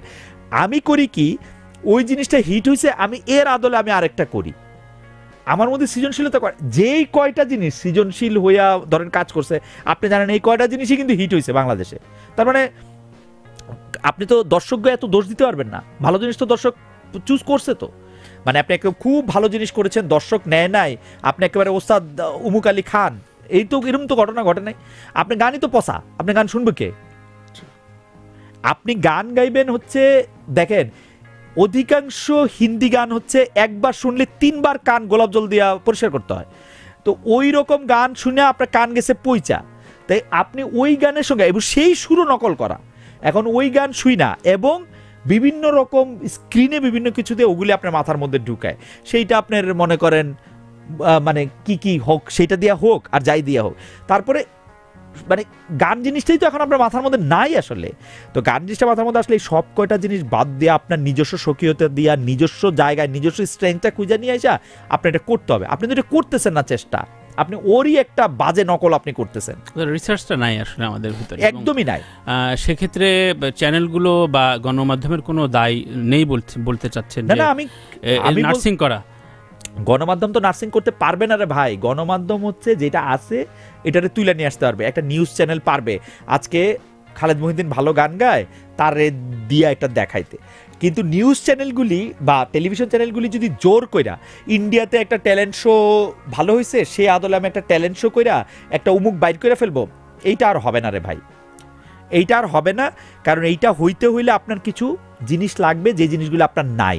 আপনি বেশিরভাগই হচ্ছে ভণ্ড, আপনি সত্য কথা কইতে ভয় পান, আপনি বোঝেনই না অনেক ক্ষেত্রে অনেক জিনিস। আমি একজন খুব বিখ্যাত স্পিনারের চিনি, সে আসলে কোন বলটা তার কেমনে হয় এটা সে বোঝে না, হয়ে যায় আর কি। তো ওই অনেক গায়ক বাংলাদেশে আছে যাদের এটা হয়ে যায়, সে বোঝেও না সে কোনটা।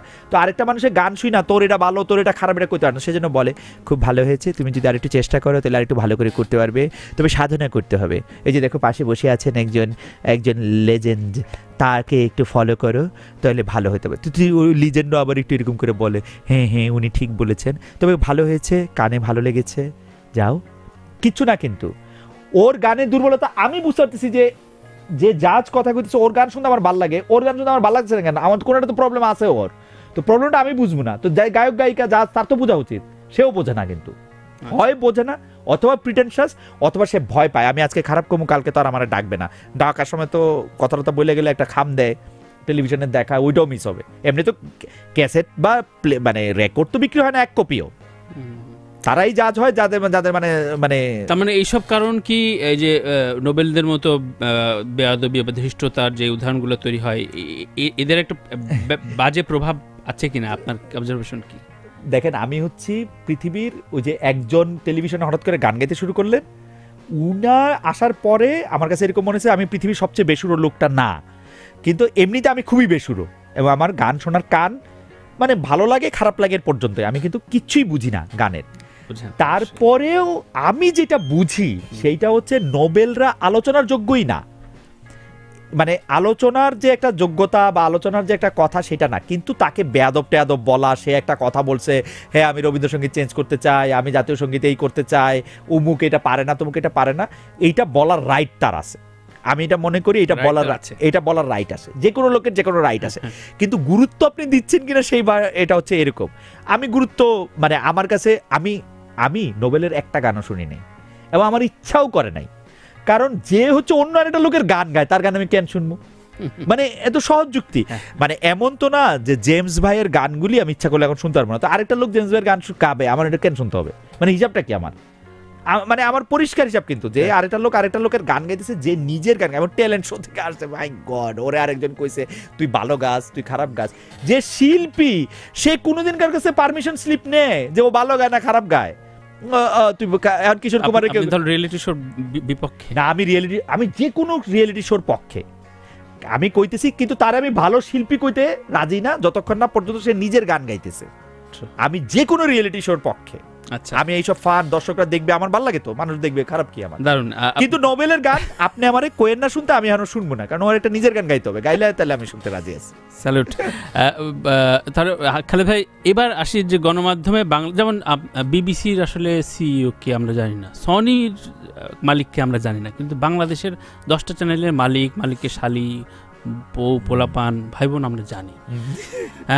এইটা অনেক ক্ষেত্রে অনেক জায়গায় প্রশ্নটা আসে এবং তাদের প্রভাব নানানভাবে, আমরা তো শুধু বারবার পলিটিক্সের নোংরামির কথা তুলি, কিন্তু গণমাধ্যমে তো এই ধরনের নোংরামি আছে। আমার নিজেরও কয়েকটা চ্যানেলে শো করতে যায়, অমুক সিইওর শালি বলেছে এনাকে রাখতে হবে, এগুলো শুনতে হয়েছে। তো আপনার কাছে এই যে এই গড়ে ওঠা ইন্ডাস্ট্রিটা, এই গণমাধ্যমকে কি বলেন? আপনি নিজেও তো একটা চ্যানেলকে দাঁড় করিয়েছেন। আমার কাছে কিন্তু মনে হয় যে বাংলাদেশে তো হইল কি, এই ভূখণ্ডটাতে আমরা যারা ছিলাম আসলে বড় লোকরা বেশিরভাগই 1 প্রজন্মের 2 প্রজন্মের বড় লোক। এই কথা কিন্তু এইটা না যে 50 প্রজন্মের বড় লোক হইলেই বিরাট রয়্যাল হয়ে যেত, ব্যাপারটা এরকম না।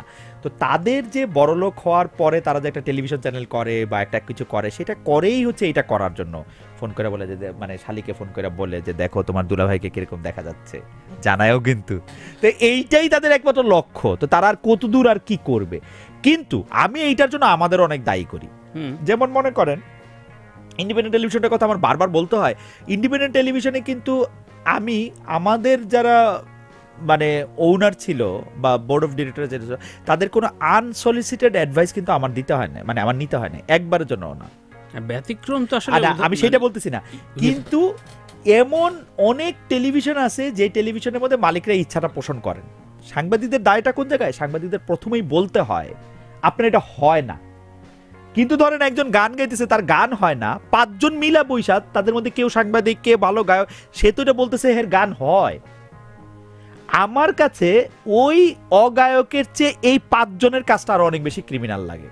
আমি কি বুঝাইতে পারলাম? একদম।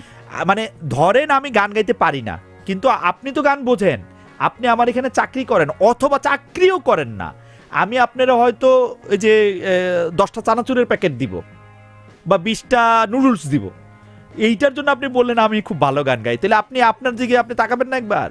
আপনি খালি ওই লোকটা আমার খালি দোষ দিবেন? ভাই আমি যদি 10টা চানাচুরের প্যাকেট দিয়ে আপনার দিয়া কইতে পারি আমি ভালো গান গাই, তাহলে আমি 100টা দিব, ও যে ওনাকে দিয়েও বলাবো যে আমি ভালো গান গাই, এমন ভালো গান গাই যে মানে দারুণ আর কি আমি। আচ্ছা, কিন্তু এত গেল ধরেন আপনাদের আত্মীয়গণ, কিন্তু এমন তো না যে ওই মানুষটা খালেদ মুহিউদ্দিন বা এই ধরনের সেলিব্রিটি জার্নালিস্টদের তার পকেটে কিংবা তার প্রতিষ্ঠানে কিনছে না, কিনছে তো, সেটা তো মানে আমাদের দোষ তো বেশি, আমরাই তো বেশি বিক্রি হচ্ছি। ওই লোক যদি বাজারে আমারে কিনতে পায় 1 হালি 4 টাকা, তো কিনবে না, ওর টাকা আছে, ও কিনবে। আমি যদি বেচা হওয়ার জন্য বসে থাকি, ভাই পৃথিবীতে অনেক কিছু বেচা হয় না। ওই দিন দেখলাম একজন লোক বলছে সে যদি প্রধানমন্ত্রী হয় তাহলে আমার নাকি তথ্যমন্ত্রী বানাবে। এজ ইফ আমি তার তথ্যমন্ত্রী হওয়ার জন্য বসে রয়েছি। এজ ইফ মানে ও আমার তুতু করে ডাক দিল, আমি আইসা পড়লাম, এত ইজি। মানে আপনি এভাবে দেখেন পরিবেশটা এমন পর্যায়ে গেছে যে আপনাকে বলার সাহসটা সে অর্জন করে ফেলেছে। না আমি সেইটাই বলতেছি, কিন্তু সাহসটা পর্যন্তই তার থাক। কিন্তু আমাকে চাকরির বিনিময়ে দেখেন, এক পেট কুত্তাও চালাতে পারে, পেট চালানো কিন্তু এত বড় ব্যাপার না। কাহিনী হইলো যে আপনার কি আপনি মিনিমাম আত্মসম্মানটা আপনার থাকবে না। আপনি যেখানে মানতেছেন যে আপনি মিথ্যা কথা কইতেছেন, এটা আপনি পাবলিকলি আপনি এটা বলবেন যে হ্যাঁ পৃথিবীর শ্রেষ্ঠ গায়ক হচ্ছে খালেদ মুহিউদ্দিন, এটা আপনি বলতে পারবেন।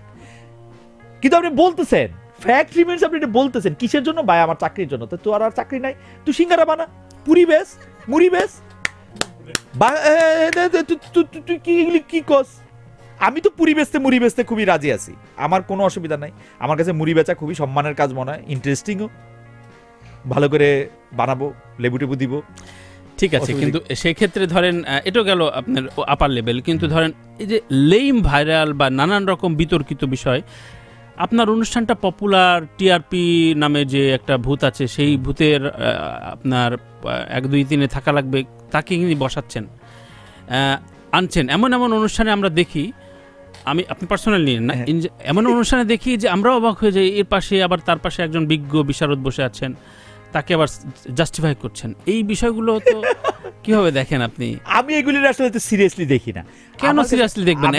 আপনি অবক্ষয়ের কথা বললেন, আপনি যে সিরিয়ালি অবক্ষয়ের কথা বললেন, এগুলো এইসব ছোট ছোট নাটক কি দায়ী না, মনে করেন না দায়ী? আমার কাছে, আমি আপনার টিআরপির খোঁজ দেই, টিআরপির কাহিনী হলো কি, ওইসব শোগুলি, যেসব শোগুলিতে আপনি এগুলি দেখেন, এগুলি টিআরপিতে আসলে অনেক নিচের শো, মানে এগুলি টিআরপিতে 0, মানুষজন এগুলি দেখে এরকম প্রমাণ আসলে পাওয়া যায় না এরকম শোগুলিতে বেশিরভাগ।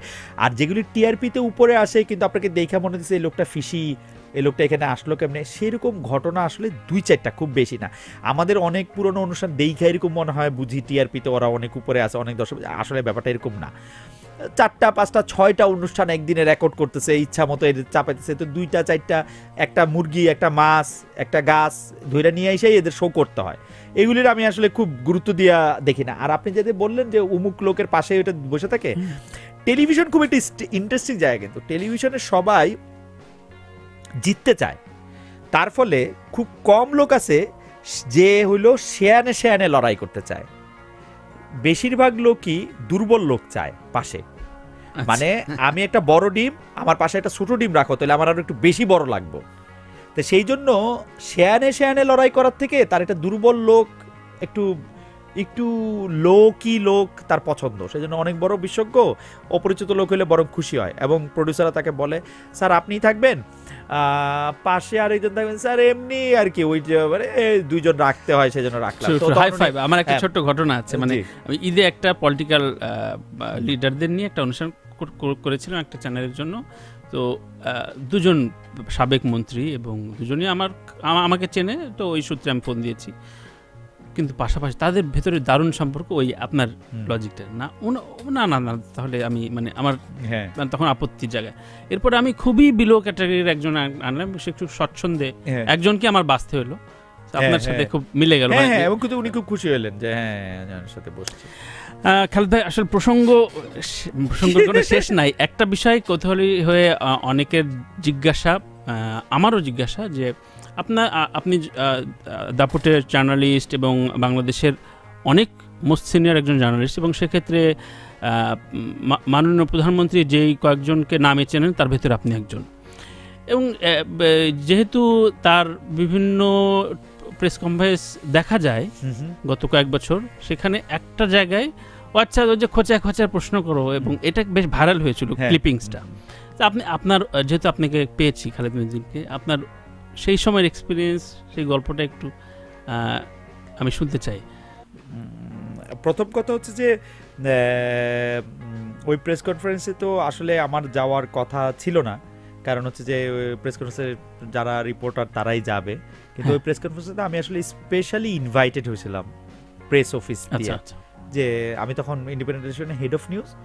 ওইটা একটা বড় প্রেস কনফারেন্স ছিল, কয়েকদিন পরে ছিল যে ঢাকার ইলেকশনটা, যেটাতে মেয়র আনিসুল হক প্রথম জিতলেন আর কি, ওই নির্বাচনটা।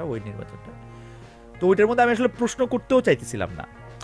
আমি প্রধানমন্ত্রীর প্রেস অফিসের, ওরা আমাকে একদম সামনের সারিতে আলাদা করে রাখে একদম সামনের সারিতে বসলো, আমি সামনের সারিতে এরকম বসে আমার মানে আমি বসেই ছিলাম। তার আগেই আমি একটু তর্ক করতেছিলাম হচ্ছে আওয়ামী লীগের লোকজনের সাথে, যে প্রেস কনফারেন্সে সাংবাদিক ছাড়া আর কারো থাকা উচিত না, আওয়ামী লীগের লোক এখানে কেন থাকে, আপনারা যদি আওয়ামী লীগের লোক, একাধিক মন্ত্রী, আমার প্রধানমন্ত্রীর উপদেষ্টা তৌফিক ইলাহি চৌধুরীর কথা মনে আছে, আমি বলছি যে তৌফিক ভাই আপনারা তো প্রধানমন্ত্রীর পিছনে থাকবেন, আপনারা সাংবাদিকদের জায়গায় আসেন কেন, এবং আপনারা মাঝে মাঝে উল্লাসধ্বনি করেন, হাততালি দেন, সেগুলি তো মনে হয় সাংবাদিকরা দিছে, এটা তো ঠিক না। প্রেস কনফারেন্সে তো প্রেস টু প্রেস কথা বললে এখন প্রধানমন্ত্রীর পিছনে আপনারা থাকতে পারেন, মানে সামনে তো না। তো এইগুলি নিয়ে অনেক কথাবার্তা হইতেছিল, আমি কোনো প্রশ্ন করতে চাই নাই। আমি মনে করছি যে ঠিক আছে চাটা খায়। তা ওইখান থেকেই কে জানি আমার পাশেই তৌফিক ইলাহি চৌধুরী বসা ছিল, তৌফিক ভাই, কে জানি খোঁচা টোচা আমাকে মাইকটা দিল। তখন আমি মানে 2015 সালের, তো এটা মোটামুটি ভাবে ভাইরাল হইলো যে 2019-20 সালে, 2015 সালে। তো তখন আমি বললাম যে আমরা তো এতদিন আমাদের টেলিভিশনে আমরা ভালোভাবে স্বাধীনভাবে কাজ করছি, ভবিষ্যতে এটা পারবো কিনা। তো প্রধানমন্ত্রী বলছেন যে কেন পারবেন না। তখন আমি বলছি যে প্রধানমন্ত্রী আসলে মানে মানে আমিও একটু ইয়া করতেছিলাম, বিল্ড আপটা উনি খেয়াল করে নাই। আমি বলতেছিলাম যে মানে ভবিষ্যৎ মানে এই যে 2-3 দিন পরের যে ভবিষ্যৎ, তো সেই সময় পারবো কিনা। দেন মানে উনি বুঝছে যে আমি ইলেকশন মিন করতেছি, যে এই 3 দিন পরে যে ঢাকা ইলেকশন হবে সেই ইলেকশনটা মিন করতেছি। তখন উনি ব্যাখ্যা দিলেন নাকি আপনারা সাংবাদিকরা এই করেন সেই করেন, এই করেন সেই করেন, আপনিও তো রাত্রেবেলা আমাদের পক্ষের লোক পেলে যেমন পেঁচিয়ে পেঁচিয়ে ধরেন, সেগুলিও তো আমি দেখি। তো এই আর কি। বাট আমার কাছে মনে হয়েছে যে উনি প্রশ্ন নেয়, প্রশ্ন জবাব দেয়, কিন্তু এরপরে ওই যে এরকম দাওয়াত পাওয়া আমার আর হয় নাই প্রধানমন্ত্রীর কার্যালয়ে, এটা আমার শেষ। যাক, প্রসঙ্গ আর কিছু প্রসঙ্গ নিয়ে আজকে ছাড়বো এবং ছোট্ট একটা লাস্ট বিরতি দিতে যাচ্ছি।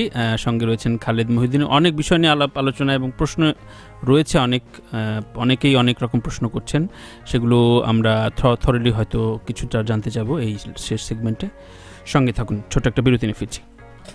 Bonnell optimized technology, premium pocket spring, balanced memory foam, 4 layers quilting fabric, super finish nylon searing, comfy mattress, healthy and comfortable.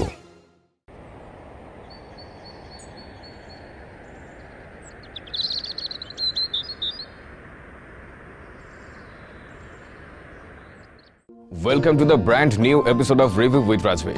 এবং যেখানটায় রাজভি আজকের এই দিনটাতে আবারও আপনাকে স্বাগত জানাচ্ছে। যেখানটায় আপনি আসলে আমাকে দেখতে পাচ্ছেন সে ঠিকানা হচ্ছে দুটো, নাম্বার 1 জাগো এফএম এর ফেসবুক পেজ এবং নাম্বার 2 জাগো এফএম এর ইউটিউব চ্যানেল। সো আলটিমেটলি আপনি যখন আমাকে এখানে দেখতে পাচ্ছেন তখন আপনি জানেন যে নতুন একটা মুভি নিয়ে আমি আসলে আপনার সামনে এসে হাজির হয়ে যাব এই এপিসোড 3-তে।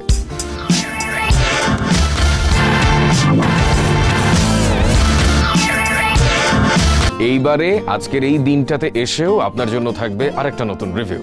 আর এবার যে মুভিটাকে আসলে রিভিউ করছি আমি রাজভি, সেই মুভিটার নাম নট অরাই। নট অরাই মানে ওই যে আপনার হিন্দিতে যেটাকে বলে ডান্ডা মাত, এরকম সামথিং কিছু একটা, মানে ভয় পাওয়া যাবে।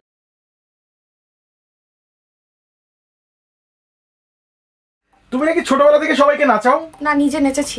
তো ঝুমুর ফাইনালি কার হবে, পারভেজ নাকি রায়হানের? আচ্ছা, তুমি পারভেজকেও ভাই বলো, রায়হানকেও ভাই বলো, আবার দুজনকেই নাচাও। মানে ফাইনালি তোমার প্ল্যানটা কি? কোনটা ফাইনালি করবা, অ্যারেঞ্জ ম্যারেজ নাকি love marriage? Both. Instant Afran নিশোকে নিয়ে বদনাম করতে হবে। ভাইয়া লেট করে আসে সেটা। আচ্ছা, মিডিয়া থেকে আসলে গিভ এন্ড টেক চলে।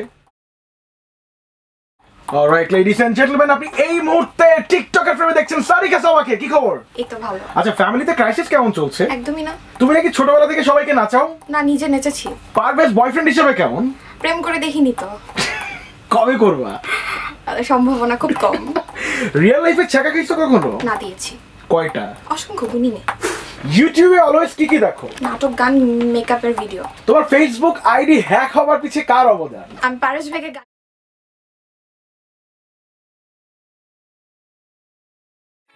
Welcome to our very on low budget production কাকাস show. That's right. অবশ্যই ভিউয়ার্স, গত ভিডিওর অর্থাৎ প্রথম যে ভিডিওটা বের হয়েছে কাকাস শো, সেই ভিডিওতে এত সাড়া পড়ে গেছে, সেই সাড়া নাড়ানাড়িতে আমরা আসলে আবারও চলে এসেছি খুব তাড়াতাড়ি আপনাদের সাথে দ্বিতীয় ভিডিও নিয়ে। হ্যাঁ, আর বেসিক্যালি হচ্ছে আবার একটা কাজ ছিল, আমি মোটামুটি প্রায় 2-3 বার হচ্ছে খুলে গিয়েছিলাম। 2-3 কি বার? আচ্ছা, 2-3 বার আমি খুলে গিয়েছিলাম, সেখান থেকে আবার চলে আসতে হচ্ছে। মানে খুলনা যাওয়ার পেছনে অনেকগুলো কারণ আছে, তবে তার আগে আপনাদের সবাইকে বলতে চাই যে এটা কি অগ্রহায়ণ মাস চলছে এবং আজকে শেষ হয়ে গেছে, মোটামুটি অগ্রহায়ণ মাস শেষ হয়েছে। তো শীতকালের শুভেচ্ছা জানিয়ে আমরা শুরু করছি আজকের the কাকাস show.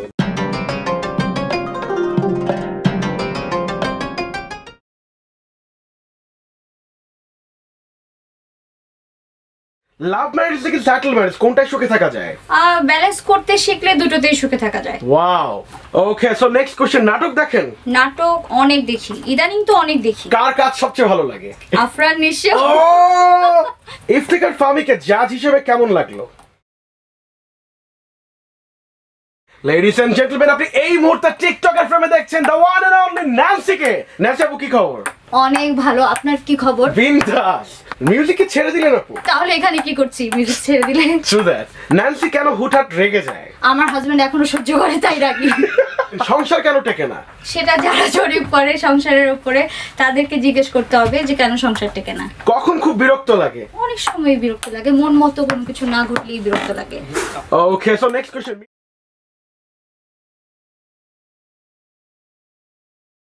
Hello everyone, welcome to JAGOFM 94.4 and আপনারা দেখছেন Double Trouble. Yes, and আমি আছি RJ Abrar the great and আমার সাথে আছেন ভাইশা।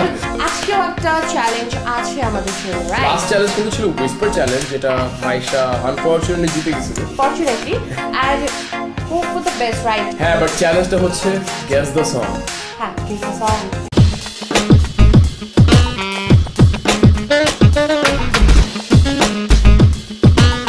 বেসিক্যালি যেটা করতে হবে যে যে কোনো গানের প্রথম 4 to 5 সেকেন্ড বাজানো হবে, জাস্ট মিউজিকটুকু, মানে যেটাকে আমরা টিউন বলি, অ্যান্ড আমাকে গেস করতে হবে সংটা কি। যে আগে এটা বলবে সে গানটা গেস করতে পারবে, যদি ঠিক মতো গেস করে he or she gets 1 point, না গেস করতে পারলে passes on to the person next, আর যদি তুই গেস করতে পারিস তাহলে 2 পয়েন্ট পাবি, না পারলে তাহলে আমরা দুজনই 0, so it's a disqualified point. So কথা না বাড়িয়ে we're going to go forward to the challenge. Guess the song. Hope for the best and let's start.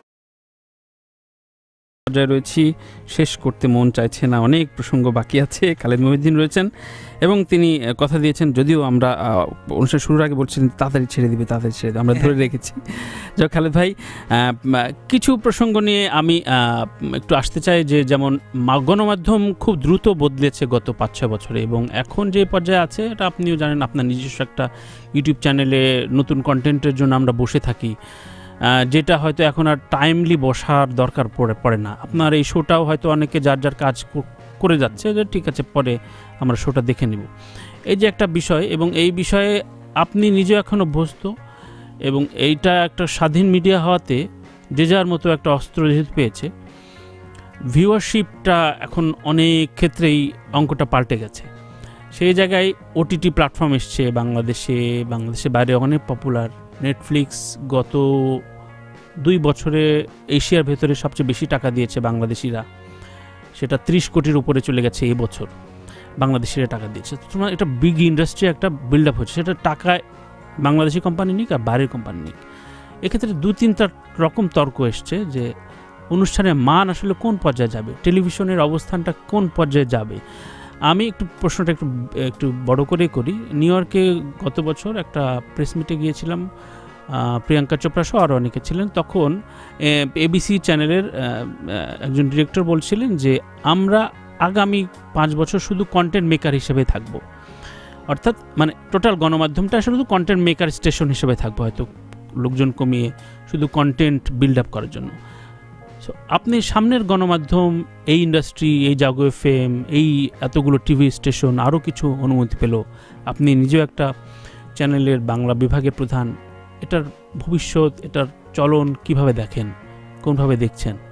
আমার মনে হয় যে আপনার প্রশ্নের মধ্যেই উত্তরটা আছে, যে আমাদের আসলে যেটা প্ল্যাটফর্ম, সেই প্ল্যাটফর্ম এটা পুরোপুরি পাল্টে গেছে। যেমন ধরেন প্রথম যখন রেডিও আসার আগ পর্যন্ত খবর পরিবেশনের যে প্ল্যাটফর্ম ছিল, সেটা হচ্ছে মানুষের মধ্যে ঢোল বাজায় যে বলা, বা কোনো একটা বড় জায়গায় একটা থিয়েট্রিক্যাল পারফরমেন্স যেটা করা।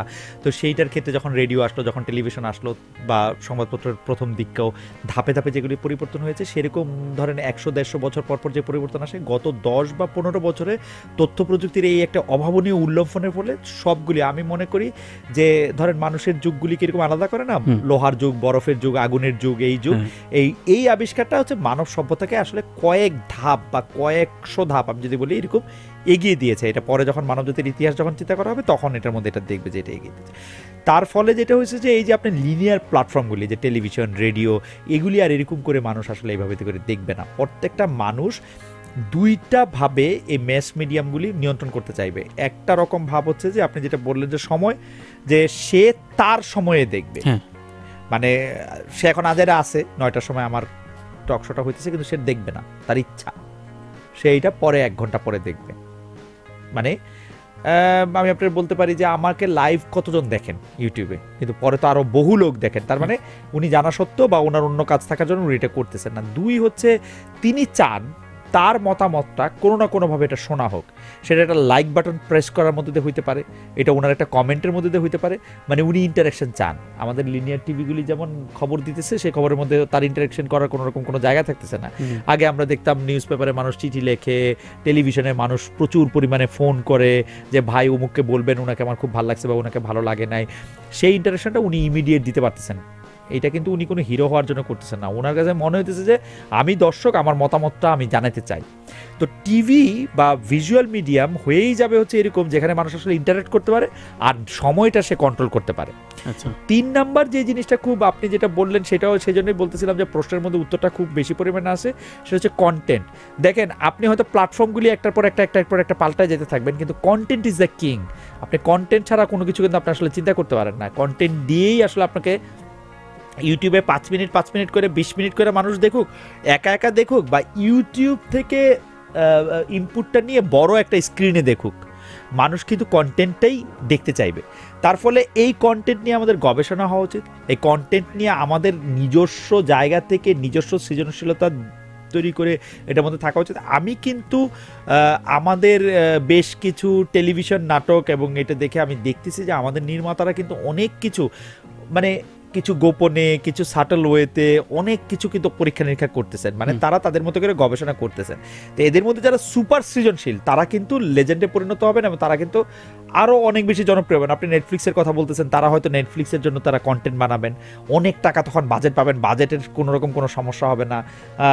যেমন অনেক ইচ্ছা, মনের ইচ্ছা তারা পূরণ করতে পারেন না, সেগুলি মনের ইচ্ছা তারা পূরণ করবেন, কারণ তারা তাদের সীমিত সামর্থ্যের মধ্যেই অনেক রকম পরীক্ষা নিরীক্ষা সফলভাবে করতেছেন। আমি বিশেষ করে নাটক নির্মাতাদের মধ্যে আমি অনেককে দেখতে পাচ্ছি, আমি এখন নাম বলতেছি না কারণ আমি এমন কোনো বিশেষজ্ঞ বা এরকম কোনো কিছু না, আমি স্বাভাবিকভাবে স্বাভাবিক চোখে একটা হোপ দেখতে পাচ্ছি, স্বাভাবিক চোখে যা দেখতে পাচ্ছি। সেক্ষেত্রে একটা বিষয় একটু ইন্টারাপ্ট করি, সেটা হচ্ছে এখানে একটা আশঙ্কার বিষয় যে গত 5-6 মাস ধরে একটা তর্ক হচ্ছিল, আপনার কানেও নিশ্চয় গিয়েছে, ওটিটি প্ল্যাটফর্ম একটা মোটামুটি এক্সপেরিমেন্টাল করছিল একটু টিজি গ্রুপ দিয়ে, অর্থাৎ 18+ দর্শকদের জন্য একটু, এটা ভালগারিটি বলবো না, একটু মানে যৌনতা, একটু সুরসুরি সব কিছু মিলিয়ে, যেহেতু বাইরের সব প্ল্যাটফর্মে এগুলো হচ্ছে, বাংলা দর্শকরাও এটা, বাংলা নির্মাতারাও করছিল, সেখানে কিছু পপুলার অভিনেতা অভিনেত্রীদের দেখার পর সারা বাংলাদেশি ওই দর্শকরা জেগে উঠেছে তাদের নীতি আদর্শ নিয়ে, এবং তাদেরকে নিয়ে ব্যান্ড করা আলোচনা, এবং এটা অভিনেতা 3টা সংগঠন 2 ভাগ হয়ে গিয়েছিল সিগনেচার করার জন্য, ওই 2টা অনুষ্ঠান, 2টা ইউটিউব চ্যানেল, 2টা ওটিটি প্ল্যাটফর্ম বন্ধ করে দেওয়া হয়েছিল। সো তার মানে তো অনেক কিছু আমরা চাইলেও করতে পারবো না, যেটা বাইরের ইন্ডাস্ট্রি হয়তো ব্যবসা করে এখান থেকে নিয়ে যাবে। সেই জায়গায় আপনার কাছে কি মানে, শুধু নাটক গেল, পলিটিক্যালিও তো অনেক কিছু সম্ভব না। ধরেন আপনি একটা দুর্ধর্ষ ডাকাতের ইন্টারভিউ নেবেন, সেটা তো আপনি পারবেন না, বাইরে হয়তো নিয়ে নেবে। আমার কাছে মনে হয় কিন্তু আপনার এই তর্কটা আমি আসলে জার্মানি থেকেই খেয়াল করছিলাম, কারণ তখন আমি বেশ কিছুদিন ধরে ঢাকা আসতে বা বাংলাদেশে আসতে পারছিলাম না, অনেক লম্বা সময় ছিল হাতে। আমি কিন্তু তর্কটা খুব ভালো করে খেয়াল করছি। আপনি যে ছবিটার কথা বলেছেন সেই ছবিটাও আমি দেখতেছিলাম। আমি এই তর্কটার মধ্যে না যাই এখন, শুধু আমি আপনাকে অন্য একটা জায়গা থেকে বলি। সেই জায়গাটা হচ্ছে যে আমি ইরানের ছবির কথা বলি। ইরান একটা সাংঘাতিক একনায়কতন্ত্রের দেশ, যেখানে মধ্যে গণতন্ত্রের কিন্তু কোনো চিহ্নই নাই। সেখানে আপনি সুপ্রিম লিডারকে ভোট দিয়ে নির্বাচিত করতে পারবেন না, সুপ্রিম লিডারকে আরেকজন সুপ্রিম লিডার নির্বাচিত করে, আপনার মধ্যে কিচ্ছু নাই। সাংঘাতিক রকমের একটা রিলিজিয়াস দেশ, কিন্তু ইরান কি দুর্দান্ত ছবি বানায়। এই ধরেন, তাহলে এগুলি কোনোটার কাছে কোনোটায় মানে এরা যে বলছে গল্পের প্রয়োজনে এনেছি, আমার কাছে মনে হয় গল্পের প্রয়োজনে যদি আয়না থাকে তাহলে গল্পের প্রয়োজনে আমি এনেছি এটা বলার দরকারও নাই, সেটা গল্পই বলে দিবে গল্পের প্রয়োজন এটা দরকার ছিল কিনা। আর শ্লীলতা অশ্লীলতা সম্পর্কে বাংলাদেশে আমি যেহেতু যে কারণে আলোচনাটা আমি অংশ নিতে চাইতেছিলাম না, শ্লীলতা অশ্লীলতার সংজ্ঞা তো আসলে হয় না, কিন্তু যেইটাকে শ্লীলতা বা অশ্লীলতা বলা হয় সেই জায়গায় আমি বাংলাদেশের অধিকাংশ মানুষের সাথে আমি একমত না। বাংলাদেশের অধিকাংশ মানুষ শ্লীল আর অশ্লীল বোঝে না, যে কোনটা শ্লীল কোনটা অশ্লীল। আমি ব্যাখ্যায় গেলাম না, মানে কিন্তু আমি বলতে চাই যে একজন ফিল্ম মেকারকে আপনি আসলে, একজন সৃজনশীল ফিল্ম মেকারকে আপনি কোনো কিছুতে আটকে রাখতে পারবেন না। টাকার অভাব, পৃথিবীর অনেক ছবি হয়েছে অনেক কম বাজেটে, আপনি কি আটকে রাখছে? পৃথিবীতে ইরান যত ভালো ছবি পৃথিবী, শুধু তাই না, মানে শক্ত কমিউনিস্ট সময়ে পূর্ব ইউরোপ যতগুলি ভালো ছবি দিছে, আমি একটা দেশের কথা বলবো না, রোমানিয়া, পোল্যান্ড, আপনি মানে অনেকগুলি ভালো ছবি তারা দিছে, মানে পুরো ইউরোপীয়, হাঙ্গেরি বা আপনি ইভেন রাশিয়া। অনেক ভালো ছবি দিছে। তো এইটা আসলে আমি এটা স্বীকার করি না যে কোনো কিছু দিয়ে আসলে সৃজনশীলতাকে আটকানো সম্ভব। আপনি সৃজনশীল হইলে সরকার থেকে অনুদান নিয়ে হীরক রাজার দেশে বানানো সম্ভব, এর চেয়ে এক্সট্রিম উদাহরণ তো আর হয় না। আপনি সরকার থেকে অনুদান নেবেন, মানে সরকারের পয়সা দিয়ে আপনি হীরক রাজার দেশে বানাবেন, সেই হীরক রাজার দেশের মধ্যে আপনি ফাঁকে ফাঁকে এমন সব কথা কবেন যেটা ডাইরেক্ট ওই সরকারের কাছে মধ্যে দিয়ে এটা যাবে, কিন্তু সরকারের কিচ্ছু করার থাকবে না। আপনি চিন্তা করে দেখেন, যদি সে মেধা যোগ্যতা থাকে না, হ্যাঁ আপনি চিন্তা করে দেখেন সত্যজিৎ হীরক রাজার দেশে প্রতিটা লাইনের আরেকটা মানে, এবং আপনি জ্যোতি বসু বা জ্যোতি বসুর সরকারকে একদম আপনি চোখের সামনে দেখতে পাবেন যে এই লাইনগুলি কিরকম করে হইতেছে। কিন্তু এবং সেটা যে কোনো, তাহলে আপনি সরকার থেকে পয়সা নিছেন, ওটা বানাইছেন, বানায় তো ছেড়ে দিচ্ছেন তো, এবং এখনো আপনি কিন্তু এটা রিলেভেন্ট, আপনারা দেখতে পারেন। সুতরাং আমি এগুলি আমার কাছে মনে হয় না। আরেকটা বিষয় কি আপনি জানেন, সিনেমার কন্টেন্টের ক্ষেত্রে যখন আপনি 18, 16, 15, 14, 13, 12 এগুলি আপনি বলেন, বলার ক্ষেত্রে আপনাকে একটা ছবি দেখে, অবশ্যই আমি নির্মাতার স্বাধীনতায় বিশ্বাস করি, কিন্তু কিছু কিছু জিনিসের মধ্যে যখন এই কথা বলারও অবকাশ থাকে, যখন যে এটাকে আসলে সুপার ইম্পোজ করা হয়েছে কিনা শুধু একটু ব্যবসা করার জন্য, সেইটাও কিন্তু আপনার আসলে মাথায় রাখতে হবে, মানে যেটা স্বাভাবিকভাবে আসতেছে না কোনটা ইম্পোজ হতেছে। আমি তর্কের মধ্যে যাচ্ছি না। আমার জন্য সকল কিছু, যে এটা শেষ কথা বলি এই প্রসঙ্গে, আমার জন্য সকল কিছু আমি সকল কিছু নিতে পারি। আমারে অসংখ্য গালি দিলেও আমার কিচ্ছু আসা যায় না, কিচ্ছু আসা যায় না, মানে আমার কিচ্ছু আসা যায় না। আমার সত্যি গালাগালি আমাকে না মারলেই হইলো, মানে মারলে যেহেতু ব্যথা পাবো, আমাকে মনে ব্যথা দিতে পারবে যাদের আমি ভালোবাসি শুধু তারা। কিন্তু তাহলে তো সাইবার বুলিং যে একটা বড় ক্রাইম, এবং এটা নিয়ে আপনি তো একদম পাবলিক ফিগার, এবং জাহাসান থেকে শুরু করে বড় বড় শিল্পীদের নিচের কমেন্টগুলো যেসব আজে বাজে এগুলো আসে, আপনি বললেন যে সরাসরি দর্শকরা এখন চায় নিজের কমেন্টটা পোস্ট করতে, তো এই স্বাধীনতার জায়গায় তো এই ভালগারিটি তো আসছে, এই বুলিং এর শিকারটাও তো হচ্ছে, যেটা আপনার আটকানোর কোনো উপায় নাই। প্রথম কথা হচ্ছে যে আমি মনে করি বাংলাদেশের কনটেক্সটে আমি একটু সৌভাগ্যবান যে আমি নারী না, নারীদের ক্ষেত্রে আক্রমণটা অনেক বেশি, মানে আমি বলবো যে অনেক বেশি নির্মম, নিষ্ঠুর এবং মানে হয়, সেই জন্য আমি সৌভাগ্যবান যে আমার আসলে ওগুলির কথা, কারণ আপনি দিনের পর দিন যদি আপনি আসলে এগুলি, এটা আপনার একদম সাংঘাতিক এক ধরনের নেগেটিভ এনার্জি দেয়, তো সেগুলি আমার খুব পাইতে হয় না। আমাকে বড় জোর দালাল তালাল, ঘুষখোর, উমুকের দালাল, তুমুকের বেচা লোক, তুমুকের সাপোর্টার, এগুলি বলে, এগুলি আসলে। কিন্তু আমি আপনার সাথে একমত, আসলে সাইবার বুলিংয়ের ক্ষেত্রে নারীদের ক্ষেত্রে যেটা করা হয় সেটা আসলে মানে আমরা পুরুষ হয়ে আসলে আমরা এটা আসলে ঠিক রিয়েলাইজও করতে পারবো না যে একটা আমাদেরই মা, বোন বা আমার মেয়ে, তারা যেই ধরনের বাক্য, শব্দ বা যে ধরনের মতামত বা আচরণের সম্মুখীন হয়, সেইটা আমি আসলে মানে, কিন্তু আমার ক্ষেত্রে যেহেতু আমি একজন পুরুষ, আমারে আসলে সেইরকমভাবে সেইগুলির সম্মুখীন বাংলাদেশে এটা হইতে হয় না, হয়তো সেই জন্য আমি এটা বলতেছি, গালাগালি আমার লাগে না, নাইলে আমাকেও এটা বলতে হইতো যে ভাই। না শুধু পুরুষ, সাকিব আল হাসান তো হিউজ পরিমাণে ভুল হয়েছে, মানে এর শিকার হচ্ছেন। এইটা কিন্তু কামস উইথ দ্য প্যাকেজ। আপনি যখন একটা তারকা, এটাকে আপনি সাইবার বুলিং বলতে পারেন, আপনি যখন একটা তারকা, তখন আমি আপনাকে বলি, মেসিকে লোকে বু দেয় ফুটবল খেলার মাঠে, এটা কি হিউম্যানলি পসিবল? রোনালদোকে লোকে বু দেয় ফুটবল খেলার মাঠে, দেয় না?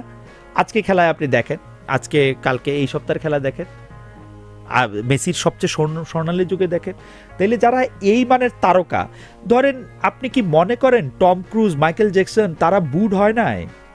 আপনি কি মনে করেন এডেল গান গাইতে গেলে সবাই তাকে ভালোবাসে তালি দেয়? কেউ একজন লোক তাকে উল্টা সাইন দেখায় না? দেখায় তো। এইটা আপনি যখন তারকা, তারকা তখন এটা আপনাকে নিতে হবে, কিন্তু একটা জায়গা পর্যন্ত আপনার গায়ে তো যদি মানে আপনাকে একটা জায়গা পর্যন্ত এটা মানতে হবে। বাংলাদেশে অনেক ক্ষেত্রে সেটা মিনিমাম একটা মনুষ্যত্বের জায়গা হারায়, সেইটা হচ্ছে একটা খুব অবশ্যই এটা পারিবারিক শিক্ষা বা এই শিক্ষার অভাব সেই জায়গাটাই করে। আমি আপনার একটু চ্যানেল সম্পর্কে বলেন, আপনি এখন নিজস্ব চ্যানেলে কি প্রোগ্রাম করছেন? প্রথম কথা হচ্ছে নিজস্ব চ্যানেল না, আমি আসলে এখন ডয়েচে ভেলে, যেটা জার্মান পাবলিক ব্রডকাস্টার, সেটা তো আপনার অফিশিয়াল, রাইট, সেই জার্মান পাবলিক ব্রডকাস্টারদের মধ্যে মানে বাংলা বিভাগ যেটা আছে, সেই বাংলা বিভাগের প্রধান আমি দায়িত্ব পালন করছি। সেইখানে কিন্তু এটা ডয়েচে ভেলের চ্যানেলটা কিন্তু আমার না। আচ্ছা, আমি হইলে এটা এখন টাকা পয়সা রোজগার করতে শুরু করতাম, এটা আমার না।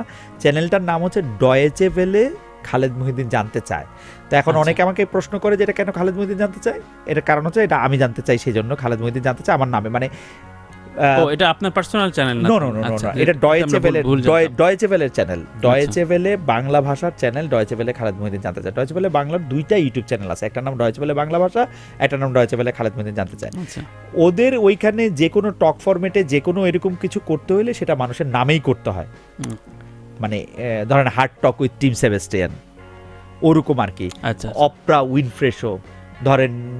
সো ওখানকার জার্নি কেমন লাগছে সংক্ষেপে যদি শুনতে চাই? এবং প্রথম দিকে খুব আমার কাছে প্রথম দিকে খুব মানে শুরুর দিকেই আপনি খুব আলোড়ন ঝড় তুলে ফেলেছেন সাকিব আল হাসানকে আপনার লাইভে এনে, যেটা আমরা মানে ফেসবুক লাইভে আপনার সাথে খুব স্বাভাবিকভাবে, এটা খালেদ মুহিউদ্দিন বলেই সম্ভব হয়েছে। না, ফেসবুক লাইভে না, ইউটিউবে আমার শোতে, ইউটিউবে সরি এই শোটাতে খালেদ মুহিউদ্দিন জানতে চাইতে।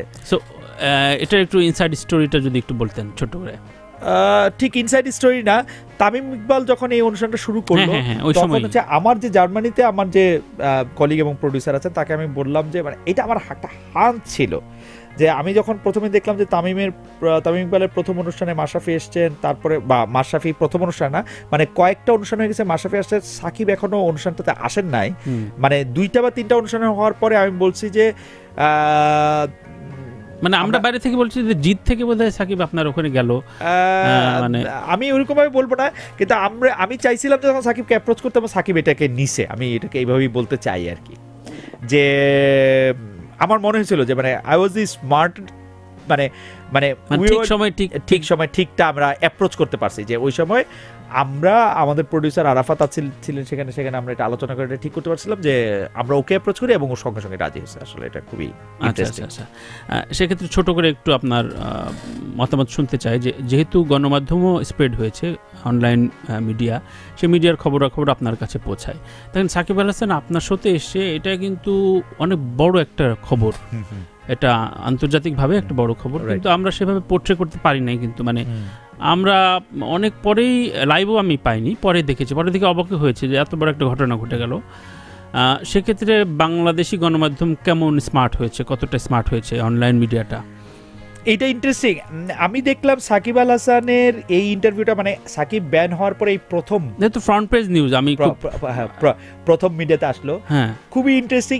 ইন্ডিয়ার সব কয়টা বড় পত্রিকা এটা পিক করছে, সব কয়টা, আচ্ছা আচ্ছা, একটা দুইটা না, সব কয়টা বড় পত্রিকা, যেহেতু পিটিআই পিক করছে, যেহেতু ইন্ডিয়ান রয়টার্স পিক করছে, সেহেতু ইন্ডিয়ান সব বড় পত্রিকা এটা পিক করছে, কিন্তু বাংলাদেশি পত্রিকা আসলে অনেকে পিক করে নাই, আবার অনেকে পিক করছে, আমি জানি না কি থেকে, কিন্তু করে নাই আর কি। মানে এইটাকে যদি আমি এরকম করে বলি, কিন্তু ইন্ডিয়ার আপনি যে কোনো পত্রিকার নাম করেন, মানে আমরা যেটা আড্ডায় বলি যে ধরা যাক এই শোটাই সাকিব আল হাসান ইন্ডিয়ান কোনো অখ্যাত জার্নালিস্টকে যদি দিত, আমরা কিন্তু লাফায়া তাইলে এটা মানে বক্স আইটেম, কালার, ইনসার্ট দিয়ে ছাপতাম, মানে এই উন্নাসিকতা, যেহেতু খালেদ মুহিউদ্দিন আমাদের, আচ্ছা ঠিক আছে, মানে কেন তো। এবং খুব ইন্টারেস্টিং কথা হচ্ছে, আমি একটা পত্রিকার এখান থেকে শুনছি, আপনি হয়তো, আমি জানি না আপনি ইন্টারভিউটা দেখছেন কিনা, দর্শকদের মধ্যে অনেক ইন্টারভিউটা দেখছে, দর্শকদের মধ্যে ইন্টারভিউটা দেখছে, উনি তো ওই পত্রিকার সম্পাদক হচ্ছে এইটা উনি ছাপেন নাই, মানে উনি নিউজই করেন নাই, মানে খেলার পাতা সম্পাদক। তুমি বলছেন সাকিব আল হাসানকে তো খাওয়া দাওয়া আর রোজা টোজা নিয়ে প্রশ্ন করছে,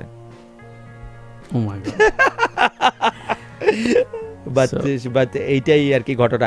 কিন্তু আমি একজন জার্নালিস্ট হিসেবে মনে করি সাকিব আল হাসান ব্যান হওয়ার পরে যখন প্রথম টেলিভিশনে বা কোথাও কাউকে সাক্ষাৎকার দিচ্ছেন, ওটাকে যদি আমি আসলে যদি খালি খাওয়া দাওয়া এবং রোজা নিয়েও প্রশ্ন করতাম, still it's a front page story.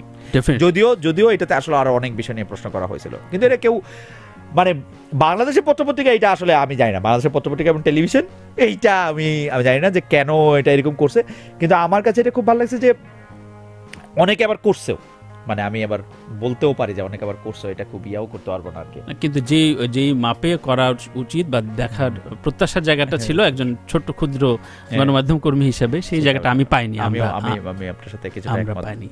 জীবনের আক্ষেপ কি, খুব শর্টলি শেষ করবো, জীবনের আক্ষেপটা কি আপনার? আমার কাছে জীবনের আক্ষেপ হচ্ছে জীবনের সোনালী সময়টা খুব কম, মানে একটা আছে না ইউথ, একটা মনে করেন যে আমার বয়স এখন 46, এখন আমি ধীরে ধীরে, ধরেন মানুষ তার মোমবাতি না যে আপনি থাবা দিয়ে আপনি নিভিয়ে দিবেন, কিন্তু তারপরেও এখন মনে হয় যে আমার জীবনের প্রথম হাফ অ্যাটলিস্ট শেষ, মানে 92 বছর বাঁচবো কিনা বুঝতে না, মানে 85-86 বছর বাঁচবো এটা মনে হয়, কিন্তু ঠিক 92 মনে হয় না। তার মানে হলো যে ধরেন অর্ধেকের বেশি শেষ যে জীবনের, এবং এই যে আর কয়দিন পরে যে বৃদ্ধ হয়ে যাব, সেটা হলো জীবনের আক্ষেপ, যে জীবনের পাত্র, জীবন আসলে ছোট, খুবই ছোট। এবং এত সাফল্যময় একটা জীবনের ক্ষেত্রে যদি এই আক্ষেপটা জাগে, সত্যি মানে খুব আশঙ্কা জাগে। প্রেমিক হিসাবে খালেদ মহিউদ্দিন কেমন?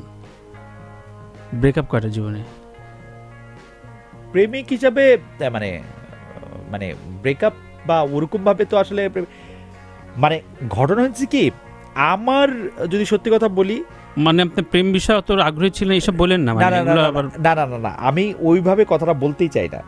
আমি হচ্ছি খুবই মিক্সড আপ একজন মানুষ। আমি একই সাথে খুবই ইমোশনাল, আবার সরল প্রশ্ন করছি, আবার খুবই রেশনাল। আমিও সরল কয়টা প্রেম করছেন এটা জানতে চাইছি। না, আমি জীবনে ওই যে ওরকম প্রেম 100টা করছি এরকম কোনো সুযোগই আমার ছিল না।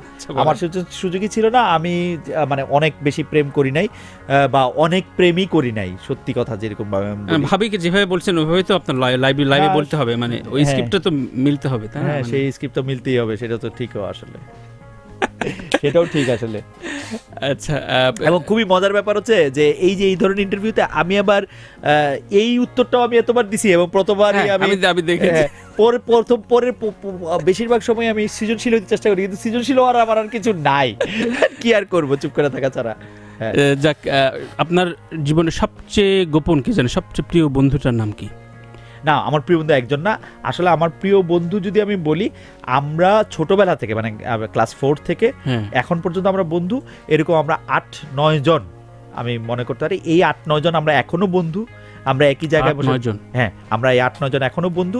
সেই 8-9 জন একই জায়গায় একই রকম ভাবে আমরা আড্ডা দিতে বসি, আমরা আড্ডা দেই, একসাথে বেড়াই, ফ্যামিলি ট্রিপ করি, পরস্পর মারামারি করি, লাত্থালাত্থি করি, এখনো খুবই চুলটানাটানি, খুবই ঘুষাঘুষি, খামচাখামচি করি এখনো। এইটাই আমার জীবনের মানে যদি বলেন ফ্যামিলির বাইরে এটা আমার একটা খুবই সুখের সময়। ভীষণ কেঁদেছেন কবে? খুব কষ্ট পেয়েছেন কবে? আমি কাঁদি না। আচ্ছা, কাঁদেন না, ঠিক আছে, পুরুষরা কাঁদে কম, কিন্তু কষ্ট পেয়েছেন ভেতরের কান্নাটা? না, I am not a crying person. না, ভিতরের কান্না বলে কিছু নাই। আপনি একদম 100% সুখেই হাসি খুশি জীবনটা কাটিয়েছেন। আমি একটু নির্বোধ, দুঃখের বোধগুলি হইতে হলে মানুষকে একটু সূক্ষ্ম হইতো, আমি একটু স্থূল। যদি জবাবটাই হয়তো দিই, তো মাথার উপর দিয়ে গেল, বাসায় যেতে দুঃখের বোধগুলির জন্য আমি একটু স্থূল মানুষ। যাক, সবচেয়ে প্রিয় জায়গা কোনটা আউটিং এর জন্য, ঘুরতে যাওয়ার জন্য? না, আমার আসলে জায়গা ইম্পর্টেন্ট না, আমার সাথে কে ঘুরতে যাচ্ছে সেটা ইম্পর্টেন্ট। মানে আমি যে কোনো জায়গায় গিয়ে খুশি হয়ে যেতে পারি যদি আমার সঙ্গী বা আমি যাদের সঙ্গে যাচ্ছি তারা যদি আমার হয়। আমি খুব আজে বাজে জায়গায় গিয়ে খুশি হয়ে যেতে পারি। একা নিঃসঙ্গ নির্বাসনে পাঠাতে হলে কি কি লাগবে আপনার সাথে? একা নির্বাসনে পাঠাতে হলে তো মানে একাই থাকতে হবে, মানে ওরকম একদম একলা, মানে পার্সন না। ইন্টারনেট হইলে ভালো হয়, এক ইন্টারনেট হইলে তো আর সবকিছু হয়। আপনার জীবনের সবচেয়ে কাছের পছন্দের প্রিয় 4 জন ক্যারেক্টারের নাম বলেন। মানে ফিকশনাল ক্যারেক্টার? ডেফিনেটলি না, একদম একদম আপনার রিয়েল লাইফে যাদের খুব প্রিয়, ভালোবাসেন, কাছের। আরে আসলে আপনি কি জটিল, মানে কিরকম একটা প্রশ্ন করলেন। দেখেন, 4 জনের নাম কইতে হইলে তো বাচ্চা, মা, তো আমি আরো সহজ করে দিই, বাচ্চা, মা, পরিবার ছাড়ে, যে পরিবার তো একদম ভেতরে, মানে আপনার 8 জন।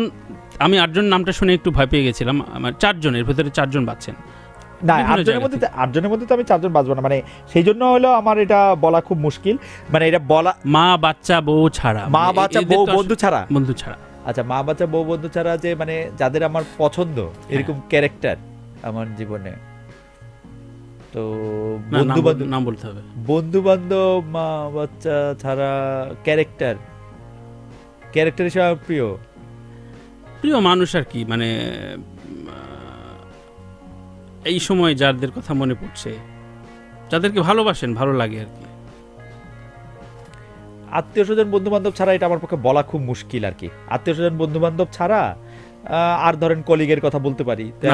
আপনি বন্ধুতে আসেন, আত্মীয় বাদ দিয়ে বন্ধুতে আসেন।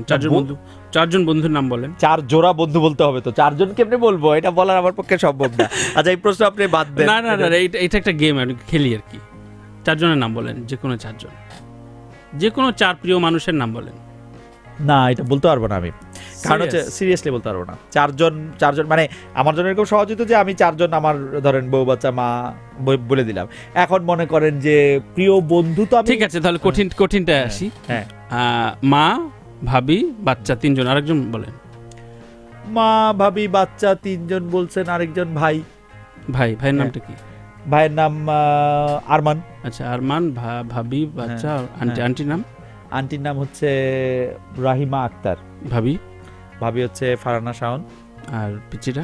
শব্দিতা প্রিয়দর্শিনী। 4 জনের নাম লেখা আছে। হ্যাঁ, মুছেন, একদম মুছেন। ও আচ্ছা, ওই মুসামুসির মধ্যে আমি নাই, ওই যে এইগুলির মধ্যে আমি নাই। এগুলি মুসামুসি তো প্রথমে বাইবাত পড়বে, তারপরে এখন মা বাচ্চা বউ এর মধ্যে এইগুলি মুসামুসির মধ্যে। এটা মানে আপনি কি ইমোশনাল গেম খেলতে পারছেন? না, গেমই না।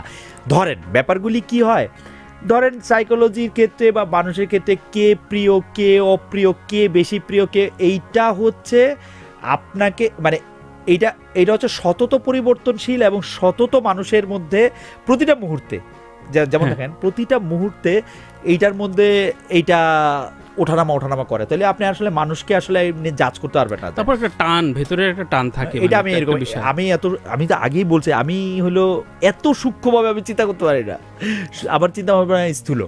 যাকে আপনার লেখালেখির জায়গায় লাস্ট কোশ্চেন, লেখালেখির জায়গায় আপনি নেক্সট কি পাচ্ছি আমরা, বা কি নিয়ে কাজ করছেন এখন বলেন? না, কাগজে কলমে বা কম্পিউটারে কিবোর্ডে ওরকম কোনো কিছু আমি করতেছি না, কিন্তু মাথায় বা মনে মনে আমি অনেক লেখালেখি করি। আচ্ছা, মনে আমার অনেক লিখতে ভালোও লাগে, অনেক লিখি, অনেক প্লট, অনেক কিছু করি, অনেক কিছু আমার করতে ইচ্ছা করে। দুর্দান্ত সব আমি কি বলে নাটকের প্লট চিন্তা করি, গল্পের প্লট চিন্তা করি, এক একটার চেয়ে এক একটা দারুণ উপন্যাসের কথা ভাবি, ছোট গল্পের কথা ভাবি, গান লেখার কথা ভাবি, কিন্তু লেখেন না? কিছু লিখি না। এটা দারুণ। এটা মনে মনে লেখালেখি কতদিন চলছে আপনার? মানে সময় পাচ্ছেন না? না, সময় তো মানে ঘটনা হচ্ছে যে আপনি তো ডেইলি 2 ঘন্টা সময় লেখালেখির জন্য বাইর করতেই পারেন। তার এত ব্যস্ততা আর আমি না, কিন্তু আমি আসলে মানে সময় আমার প্রবলেম না। আমার প্রবলেম হচ্ছে লেখালেখিটা করে ফেলার মধ্যে। আমার পরিকল্পনা বা অন্য কিছুর মধ্যে কোনো সমস্যা নাই, পরিকল্পনা করতে আমার ভালো লাগে। আমাদের অনেক রাত হয়ে যায়। Thank you. আমি শেষ করব। এটা জাগো এফএম স্টুডিও, আমার নাম তানভীর তারেক। সো আপনাকে অনেক বিরক্ত করলাম। আপনি না, আমি খুবই এনজয় করছি আসলে। তানভীরের সঙ্গে তানভীর তারেকের যাকে টিটি নামে ডাকা হবে না তাতা নামে ডাকা হবে, এই নিয়ে বাংলাদেশ শিবির 2 ভাগে বিভক্ত। পুরো বাংলাদেশ এখন 2টি শিবিরে বিভক্ত হয়ে গেছে। নার্ভাস, অনেক জায়গায় আমার অনেক কিছু বলা অ্যাপ্রোচটা হয়তো হয়নি অন্যভাবে, বাট কেমন লাগলো শো ইন জেনারেল? আমার কাছে খুবই ভালো লাগছে, সময়টা খুব দ্রুত কাটছে। আমার কাছে মনে হয়েছিল যে আমি একটু আগেই হয়তো চলে যাব, তো সেই জন্য আমি আমার নেফিউকে নিয়ে আসছিলাম, ফারাজ বসে আছে। সরি আপনাকে অনেকক্ষণ আটকে রাখলাম আমরা। হ্যাঁ, কিন্তু আমার কাছে খুবই ভালো লাগছে। 16 মিনিট এক্সটেন্ড করেছি। না, 16 মিনিট ওকে। আমার সময়টা খুব ভালো গেছে। তানভীর, আপনাকে খুব ধন্যবাদ। যারা এই যে যাদেরকে আপনারা দেখতে পাচ্ছেন না, যাদেরকে আমরা দেখতে পাচ্ছি, তাদেরকেও অনেক ধন্যবাদ আমরা জানাই।